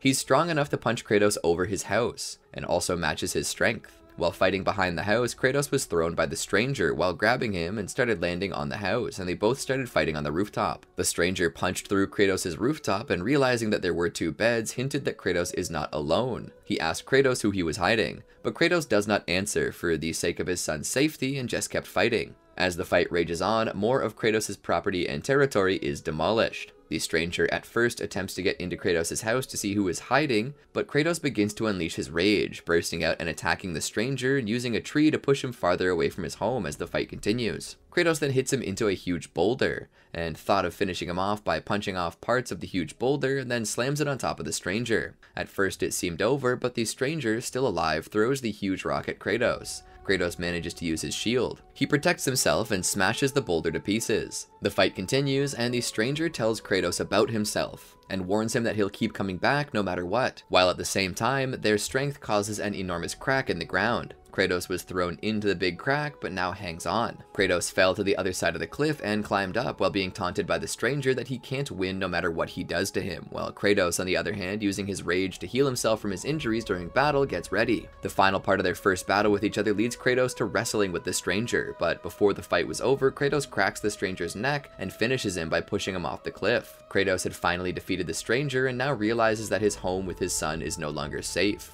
Making things worse, his son was not ready. He talks to himself about it and claims to himself that he doesn't know what to do without Faye's help now that she's gone. Kratos finally makes the decision that he and his son can't stay home. Kratos came home and opened the base where he hid his son. Kratos told Atreus that they start their journey. Knowing that the dangers of the outside world will inevitably come, Kratos changed his mind and he and Atreus begin their journey. During their trip to the highest mountain, they meet a dwarf named Brock, who mentions that he and his brother are the forgers of the axe that Kratos possesses. The dwarf offers improvements to the axe as well as other weapons, armor, and equipment. Atreus found the tracks of a boar and decided to hunt again. When he wounded the creature, the boy chased after it, where they then found the boar heavily injured and under the care of a mysterious woman. The woman, going by the Witch of the Woods, brought them back to her home to heal the boar, who is named Hildisvini. While she sent Atreus to gather some supplies, she told Kratos in secret about his godly heritage, knowing that his son is unaware of his father's and his own true nature. She warns the former god of the danger that he has put the two in, as the Norse gods will be very hostile towards them as a result. The witch proceeded to open a portal leading them to their destination, wishing them luck on the way out. As they made their way to the Lake of Nine, they found a rune saying, "Sacrifice your arms to the center of the water. Awaken again, the cradle of the world."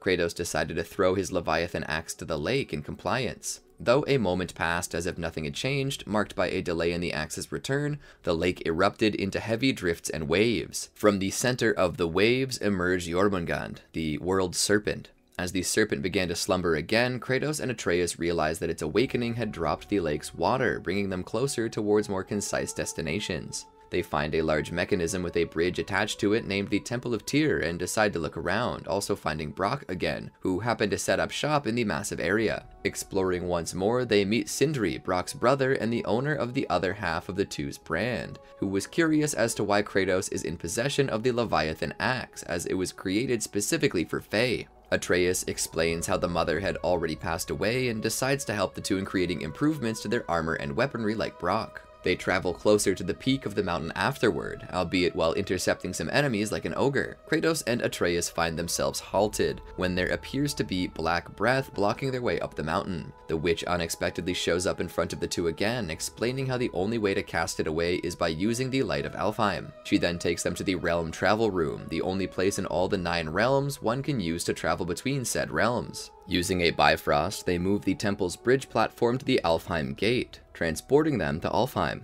As they arrive, the witch, for reasons unknown, is magically and violently pulled out of Alfheim, but not before telling Kratos to use the Bifrost to obtain the light. Continuing on, Atreus notices how the realm is in constant warfare between the Dark Elves and the Light Elves. As the duo makes their way across Alfheim, the Dark Elves and their leader try to kill Kratos and Atreus. After making their way through countless members of the Dark Elves, they make it to the central chamber of the Light of Alfheim. After they arrive there, Kratos gives the axe to Atreus and then steps into the light to absorb the Light of Alfheim into the Bifrost, which clearly causes him pain. While he's inside the light, Kratos follows Faye's ashes and he has an auditory vision of how Atreus resents him for not being a loving father. In the vision, he arrives on the bridge of Jotunheim and sees Faye in the distance. Before he's able to reach her, Kratos is then pulled out of the light by Atreus. Kratos then angrily scolds Atreus and he realizes how long he's been in the light. Atreus is clearly angry and scared and lashes out at Kratos, who numbly takes the intense response. Kratos then infuses the Talon Bow with the Light of Alfheim, and with the newfound power, the duo kills the Dark Elf King,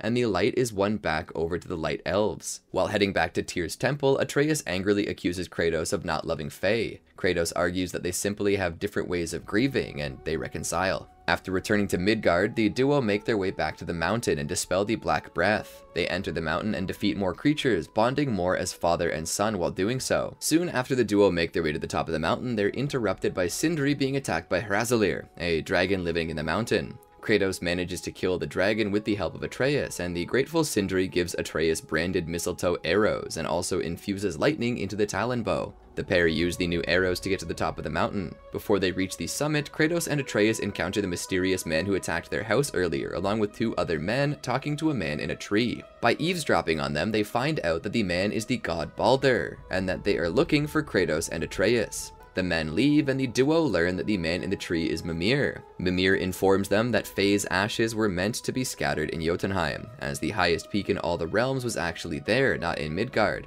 Mimir tells Kratos to cut off his head, and while Atreus is away, he tells Kratos that he should reveal his godliness to his son. Kratos doesn't react well. With Mimir's head, the duo then returns to the witch's woods. For some reason, the witch becomes infuriated when she sees Atreus' mistletoe arrows and orders him to discard them and replace them with her own.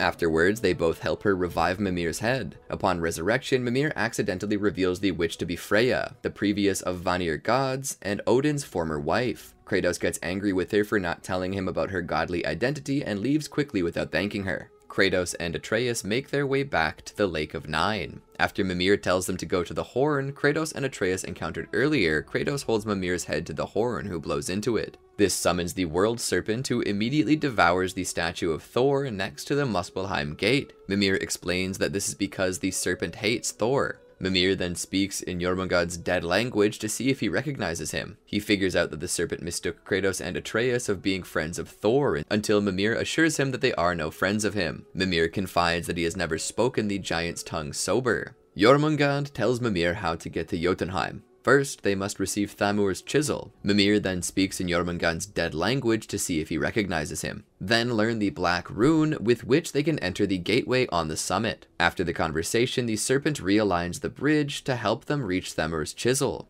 While on their way to Thamur's corpse, Mimir tells the story of Odin and Freya's marriage, which was concocted by himself in order to bring peace between the Aesir and Vanir gods. After the death of Odin's first love, the giantess Fjörgyn, and mother to Thor, Odin felt heartbroken, and Mimir noticed this. He created a treaty which would give Odin a wife, the goddess Freya. Freya agreed to marry Odin and him her not only because of her fertile beauty but also her expanded knowledge in Vanir magic, something Odin felt intrigued in learning. Freya regretted the marriage when Odin's obsession with Jotunheim got in the way, and Odin betrayed her and stole her magic knowledge. Kratos, Atreus, and Mimir make it to the dead stonemason's body, but Mimir tells them that they will have to climb up to his hammer and smash the ice, as their weapons nor Thor's hammer can demolish it. Kratos and Atreus climb up to the hammer and detach the chains, allowing the hammer to fall and smash the almost impenetrable ice. After defeating more enemies, the trio overhears voices of the demigods Modi and Magni. They're just about to retrieve part of his chisel when Magni appears, who was battling an ogre, snapping his neck until he notices the duo. Magni tells them to surrender, but Kratos refuses, to which Magni draws his weapon and prepares himself for battle. Kratos tells Atreus to flee as he will most likely get killed, but Modi appears and a fight ensues. The gods use the snowblind to gain the advantage, during which Kratos asks why do they hunt them and what does Odin want. Magni replies that he doesn't know and doesn't care. Modi decides to taunt Atreus, mostly referring to his deceased mother in order for him to lose control of his actions. Despite the taunts, Atreus manages to stay calm with his father's words. While Magni distracts Kratos, Modi taunts the boy again, this time causing the boy to lose control and charge wildly against the god. Kratos breaks his defense and kills Magni, causing Modi to back away from Kratos in fear and cowardice. Atreus, still angered over the insults, recklessly shoots arrows at him before showing early signs of sickness again.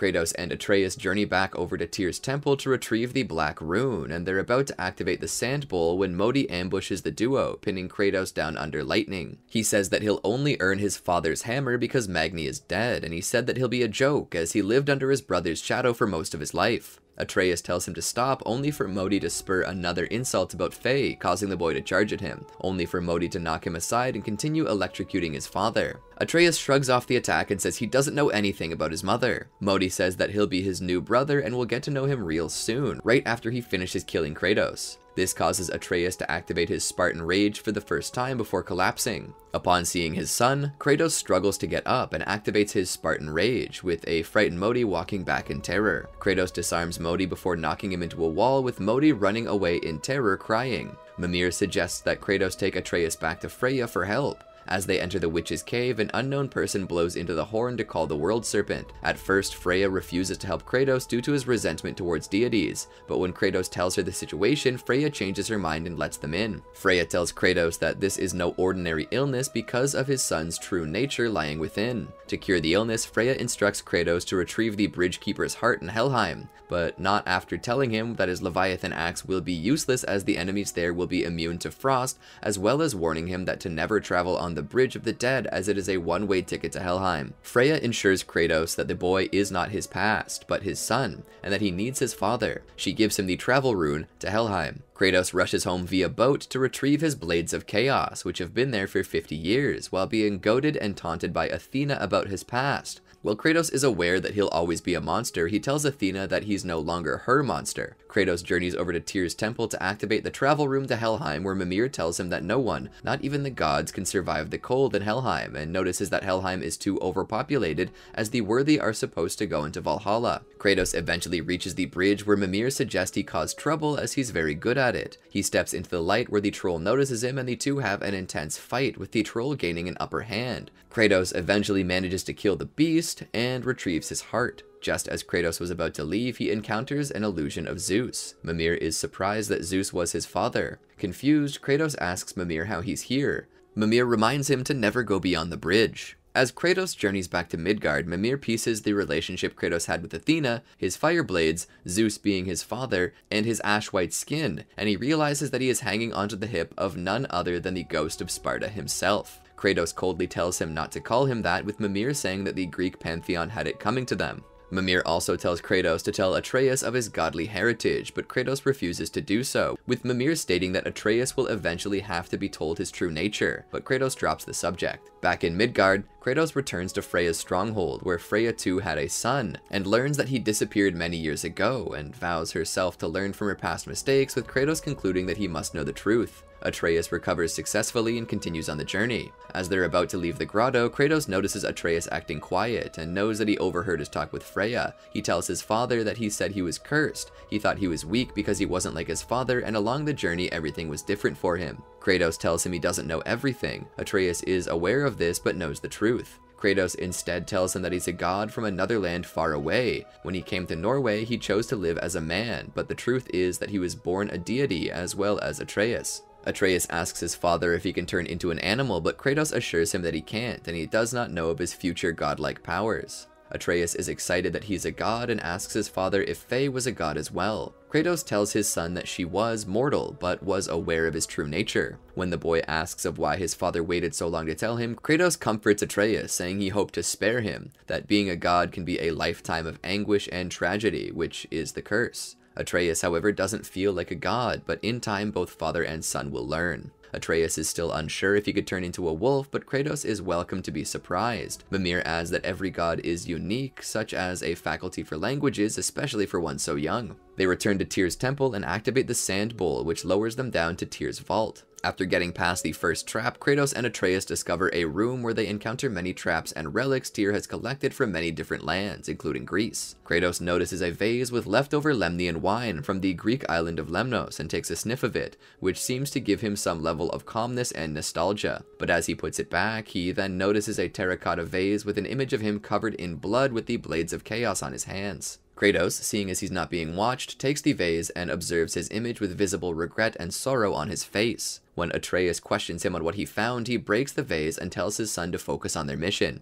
Unknown to him, Atreus had already taken note of Kratos' image on a piece of the broken vase on the floor. Upon lowering the black rune, Kratos gets caught in a trap in which he tells Atreus to match the puzzles on the wall to match them. This didn't stop at all, as the floor started lifting them up to a ceiling of spikes, to which Atreus sacrifices his mother's knife to break the chain. As they're about to retrieve the black rune, Kratos gives Atreus a second knife, from which he told him that he crafted it with a mix of metals from his homeland and the metals from the Norse world. He also shares to his son that the power of a warrior comes from within, but only when tempered by emotions, as being a god has a greater responsibility. As they're leaving, Kratos gives Atreus a drink of the wine from the vase he took earlier before drinking some himself, explaining the origins of it. Over time, Atreus starts to become arrogant and cocky after learning of his godhood, which deeply concerns Kratos. Mimir asks Atreus if he's ready to see Jotunheim. Atreus adds that while he's excited, he's sad that the journey's almost over. Sindri quickly catches their attention. Kratos coldly tells Atreus not to tell him about their quest and that he's a god and that it's a personal quest, to which the dwarf adds that he knows a thing or two about family matters. Atreus whines about the fact that Sindri talks about Brock all the time and how Brock is better than he is, so he tells Sindri to stop talking about it out of spite, leaving the dwarf hurt. When Kratos asks his son about the way he spoke to the dwarf, Atreus explains that he's fed up with all the talk about him and his brother. Kratos agrees that they are annoying, but there was no need to make him an enemy, and that was unnecessary and unkind, to which Atreus scoffs when he said that his mother wasn't a god when Kratos said that Faye would disagree, to which later Atreus asks if he could carry his mother's ashes, to which Kratos refuses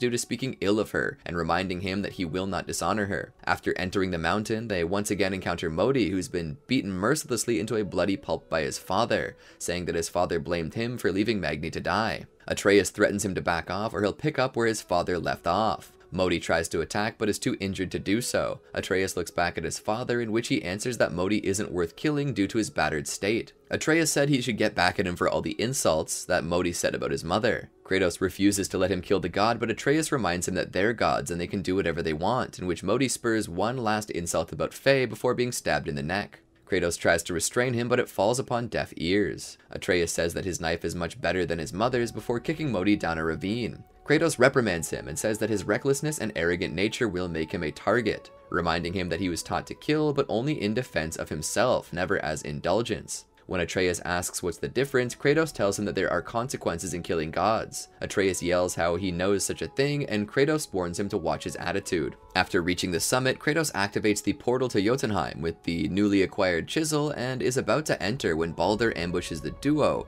with him gaining the upper hand. Kratos tells his son to cross the bridge, but Atreus ignores his father's orders and shoots Baldur several times before being knocked aside. Baldur explains that the boy has the brains now, with Kratos being a nuisance. Kratos manages to block Baldur's attack and knock him into the portal, causing it to collapse. Kratos tells his son to leave, with Baldur agreeing he'd do the same. Atreus charges at the god, but Kratos restrains him, saying he's not ready, in which Atreus responds by shoving his father away and shooting him with one of his arrows. He charges at Balder again and stabs him in the shoulder, but Balder, being invincible, shrugs off the attack and drives the knife into Atreus before taking him with him. Kratos follows behind and lands on Balder's dragon. After a brief scuffle, Balder manages to knock Kratos off, with Kratos landing safely onto the temple bridge. Kratos runs towards the temple, with Brock asking who activated the bridge. Kratos catches up to Balder, saying that the portal is locked into Asgard, and that it'll be over for him when the entire weight of Asgard descends upon him. Kratos knocks Balder aside and instead locks in Helheim. Kratos, Atreus, and Balder fall into Helheim, getting sucked in so far that they fly over the Bridge of the Damned.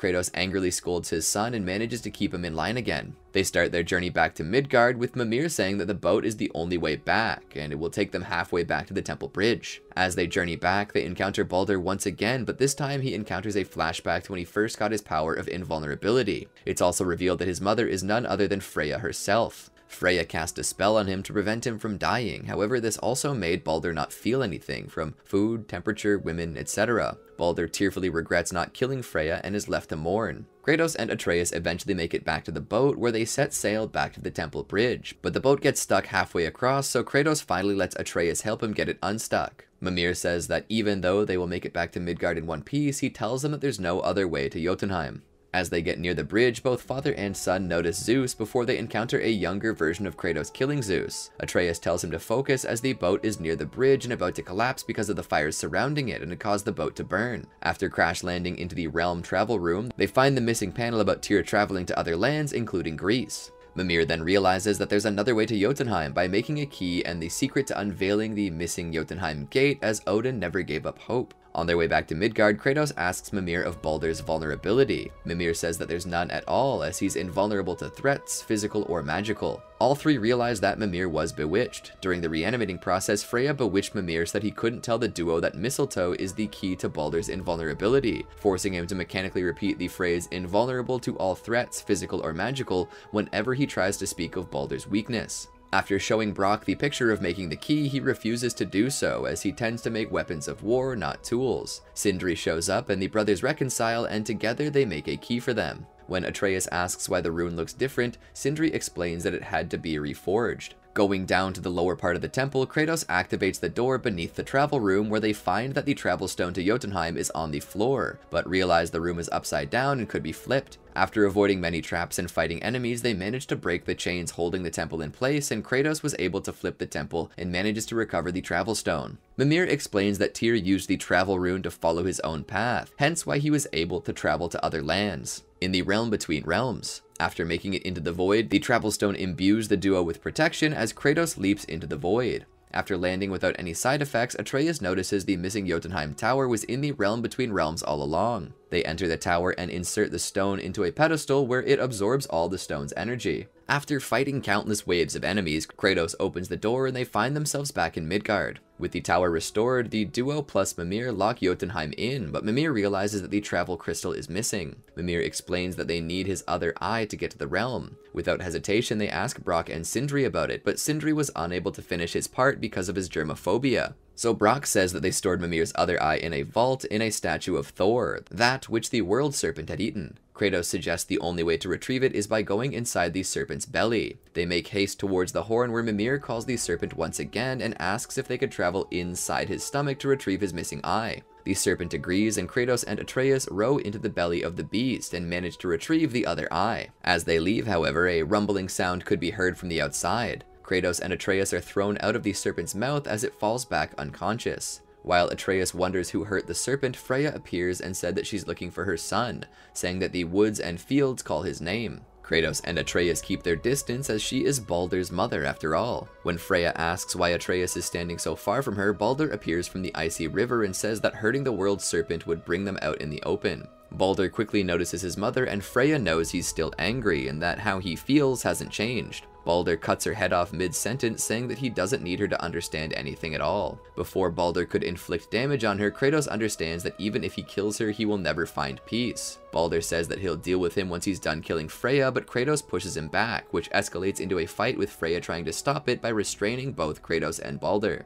A few seconds into the fight, Freya restrains Kratos with Atreus attempting to free him. Balder advises Atreus to step aside, but Atreus instead stands in front to protect his father, to which Balder punches Atreus, only for the mistletoe arrow strapped to his quiver to pierce his hand. Kratos, free from his bonds, tends to Atreus, who, to his surprise, is alright and not suffering any wounds. Balder is astonished by the arrow and starts to feel excitement upon the broken spell, before being restrained by Freya again, this time in control of the reanimated corpse of Thamur. The corpse moves to a new location. Atreus asks how the mistletoe arrow broke the spell, and Kratos adds that he can be killed. Freya assures them that she can reason with him, but Kratos says that he means to kill her, to which Freya adds that she doesn't care and will protect him. A second fight ensues with the now vulnerable Balder gleaming out to feel pain again. Midway through the fight, Kratos stuns Balder, but Freya blocks their path to him. But Kratos lifts the hand with ease and notices the crystal and orders his son to shoot it at the exact timing, in which he does. As round 3 progresses, Freya summons a cursed brood made from Vanir magic called Legion to attack. As Kratos stuns Balder, the reanimated giant under the control of Freya uses his chisel to separate the two, in which Balder yells out that he will kill her as he proceeds to climb the chisel with Kratos and Atreus hot on his trail. A short scuffle breaks out on top of the chisel before Thamur tumbles them off into his hand. In a stranglehold, Balder tells them he wants to thank them for breaking the curse that has been inflicted upon him and will rejoice soon. Kratos activates his Spartan rage once again and breaks free with Atreus close behind. Another fight ensues with Kratos and Atreus gaining the upper hand. Near the end of the fight, Kratos uses his Blades of Chaos to stun him before stunning him more with a series of close-by frontal attacks. Kratos beats Balder relentlessly before Thamur uses his freeze breath in an attempt to freeze Kratos and Atreus. Atreus then calls the now conscious World Serpent to separate Freya and Thamur, an act that astonished and even impressed Kratos. Kratos attempts to kill Balder, but Atreus reminds him he is beaten. Kratos reminds Balder in return not to come near them nor touch Freya again, and Freya says that she doesn't need protection, and the two leave for mother and son to settle things. Balder explains that no matter where he goes or what he says, she will never stop interfering with his life. Freya explains that she was only trying to protect him, but Balder says that she still needs to pay for the lifetime she stole from him. Freya explains that she has paid many times. If seeing herself dead will make things better, she lets Balder strangle her. But Kratos interferes with Balder saying that he could have walked away, in which Kratos quotes Zeus and explains that they must be better, before snapping his neck and killing him. Freya is devastated upon seeing her son's lifeless body, and threatens Kratos to use all of her power to curse him. Atreus explains that he saved her life, but Freya is unfazed and calls Kratos an animal, bypassing his cruelty and rage that he will never change. Kratos says that she does not know him well enough. Freya adds that she does, but does Atreus. Kratos tells Atreus to listen close and informs him that he's from Sparta, and how he made an oath to a god that cost him his soul. He killed many who were deserving and many who were not, and adds that he killed his father. Atreus is shocked upon learning that his father killed his grandfather and asks how this always ends, with children killing their parents since they're gods. But Kratos assures him that they will be the gods they choose to be, not those who have been. Freya leaves in silence afterwards, with Balder in her arms. Mimir asks if they're bad guys now, and Kratos says that might be true, but she could never make that choice. Atreus asks why Freya threatened his father even though she loathed the Aesir. Mimir states that they killed her son and that the death of a child is something that a parent cannot get over. But he assures him that Freya will get over her son's death in time and that Kratos did the right thing. They start the journey back to Tyr's temple where Mimir explains Hrimthur's story. He adopted the guise of a mortal and promised the Aesir that if he can finish building the wall around Asgard within 2 years, he'd be allowed to meet with Freya, and if not, they will owe him nothing. Odin was suspicious of the stranger, but agreed to do as he asked. Using his father's knowledge of stonemasonry, Hrimthur finished the wall, much to Odin's frustration. He met with Freya and whispered something in her ear. As he was about to leave Asgard, Thor was waiting for him. The giant realizes he'd been double-crossed, but he did not care, as his plan was complete. Mimir suspects that Hrimthur added a weak spot in Asgard's walls and passed this knowledge to Freya. After arriving at the realm travel room, Kratos locked in Jotunheim and orders Atreus by giving him Mimir's head and positioning it into the beam and straight into the door, finally unlocking Jotunheim. Before Kratos and Atreus can finish their journey, Mimir says that they should leave him here, as he doesn't want a decomposing head ruining the father-son moment. Before Kratos could say anything, Brock and Sindri show up impressed and say how they wanted to see this. Mimir at first refused, but knowing that there would be no other way, he allowed the dwarves to watch him. Kratos passes the head to Sindri, who passed him back to his brother, and father and son make their way into the realm, with Mimir telling them to hurry back. Kratos and Atreus finally reach the giant's fingers, with Kratos unraveling his bandages, saying that he has no more to hide. Kratos finally gives Atreus the bag of his mother's ashes. They make their way into a vast room where they encounter statues of giants, possibly the few remaining giants escaping Midgard. As they're leaving the room, Atreus touches the wall, which crumbles around them, and seeing a mural depiction of his mother with a bunch of giants, they're meeting with the world serpent for the first time, as well as the dragon in the mountain, the stonemason, and their fight with Balder. Atreus realizes that the giants prophesize their journey. Kratos tells them that their journey is his story, and that he's not the only parent with secrets, making Atreus realize that she was a giant too. When Atreus asks why she didn't tell them, Kratos explains that she sent them here knowing that they would find this and that she would have had good reasons. Kratos deduces that Balder was never sent to find him, that he was tracking Faye all along, not knowing that she was only ashes. Atreus, with a full set of confidence, says that she hasn't been wrong yet, and so close to the end, with Kratos looking at a plaque of Atreus holding a dead body screaming in agony, most likely depicting his death, though this is yet to be true as there are inconsistencies with this body and Kratos. Kratos and Atreus reach the top, noticing all the dead giants. Atreus hands over the bag full of ashes to his father, but Kratos says that they will do it together and calls him son. After spreading her ashes, Atreus voices his confusion over his name on the wall, saying the giants called him Loki. Kratos explained that that was the name Faye wanted to call him when he was born, and was probably the one she used when speaking of him with her people. When Atreus asked why, Kratos says that they will find out some other day. As the two leave, Atreus asks of why he wanted to be called that name. Kratos tells him that he was named after a compassionate Spartan soldier who filled the lives of everyone with joy and happiness. Atreus is impressed and tells him that he actually told a good story and that Mimir missed it. As they near the travel room, Atreus understands that they should go home, but they could prove themselves useful by exploring some more and defeating corrupted Valkyries. As they enter the room, Mimir is glad to see them and adds that he reached his limit for dwarven charm. As they're heading back to Midgard, Mimir warns them that Fimbulwinter, the great winter that precedes Ragnarok, is upon them, as it was not supposed to happen for a couple hundred years, and that Kratos may have accelerated the events. As they arrive home, Atreus says that he will sleep through winter. Kratos tells him to get some rest, with Atreus adding that he is way ahead of him, in which Atreus has a vision of Thor showing up at their house when Fimbulwinter ends. When they wake up, Atreus felt like this was real. At first, Kratos isn't disturbed by this, but when Atreus reminds him again, he assures his son that they will worry about it tomorrow. God of War, Ragnarok.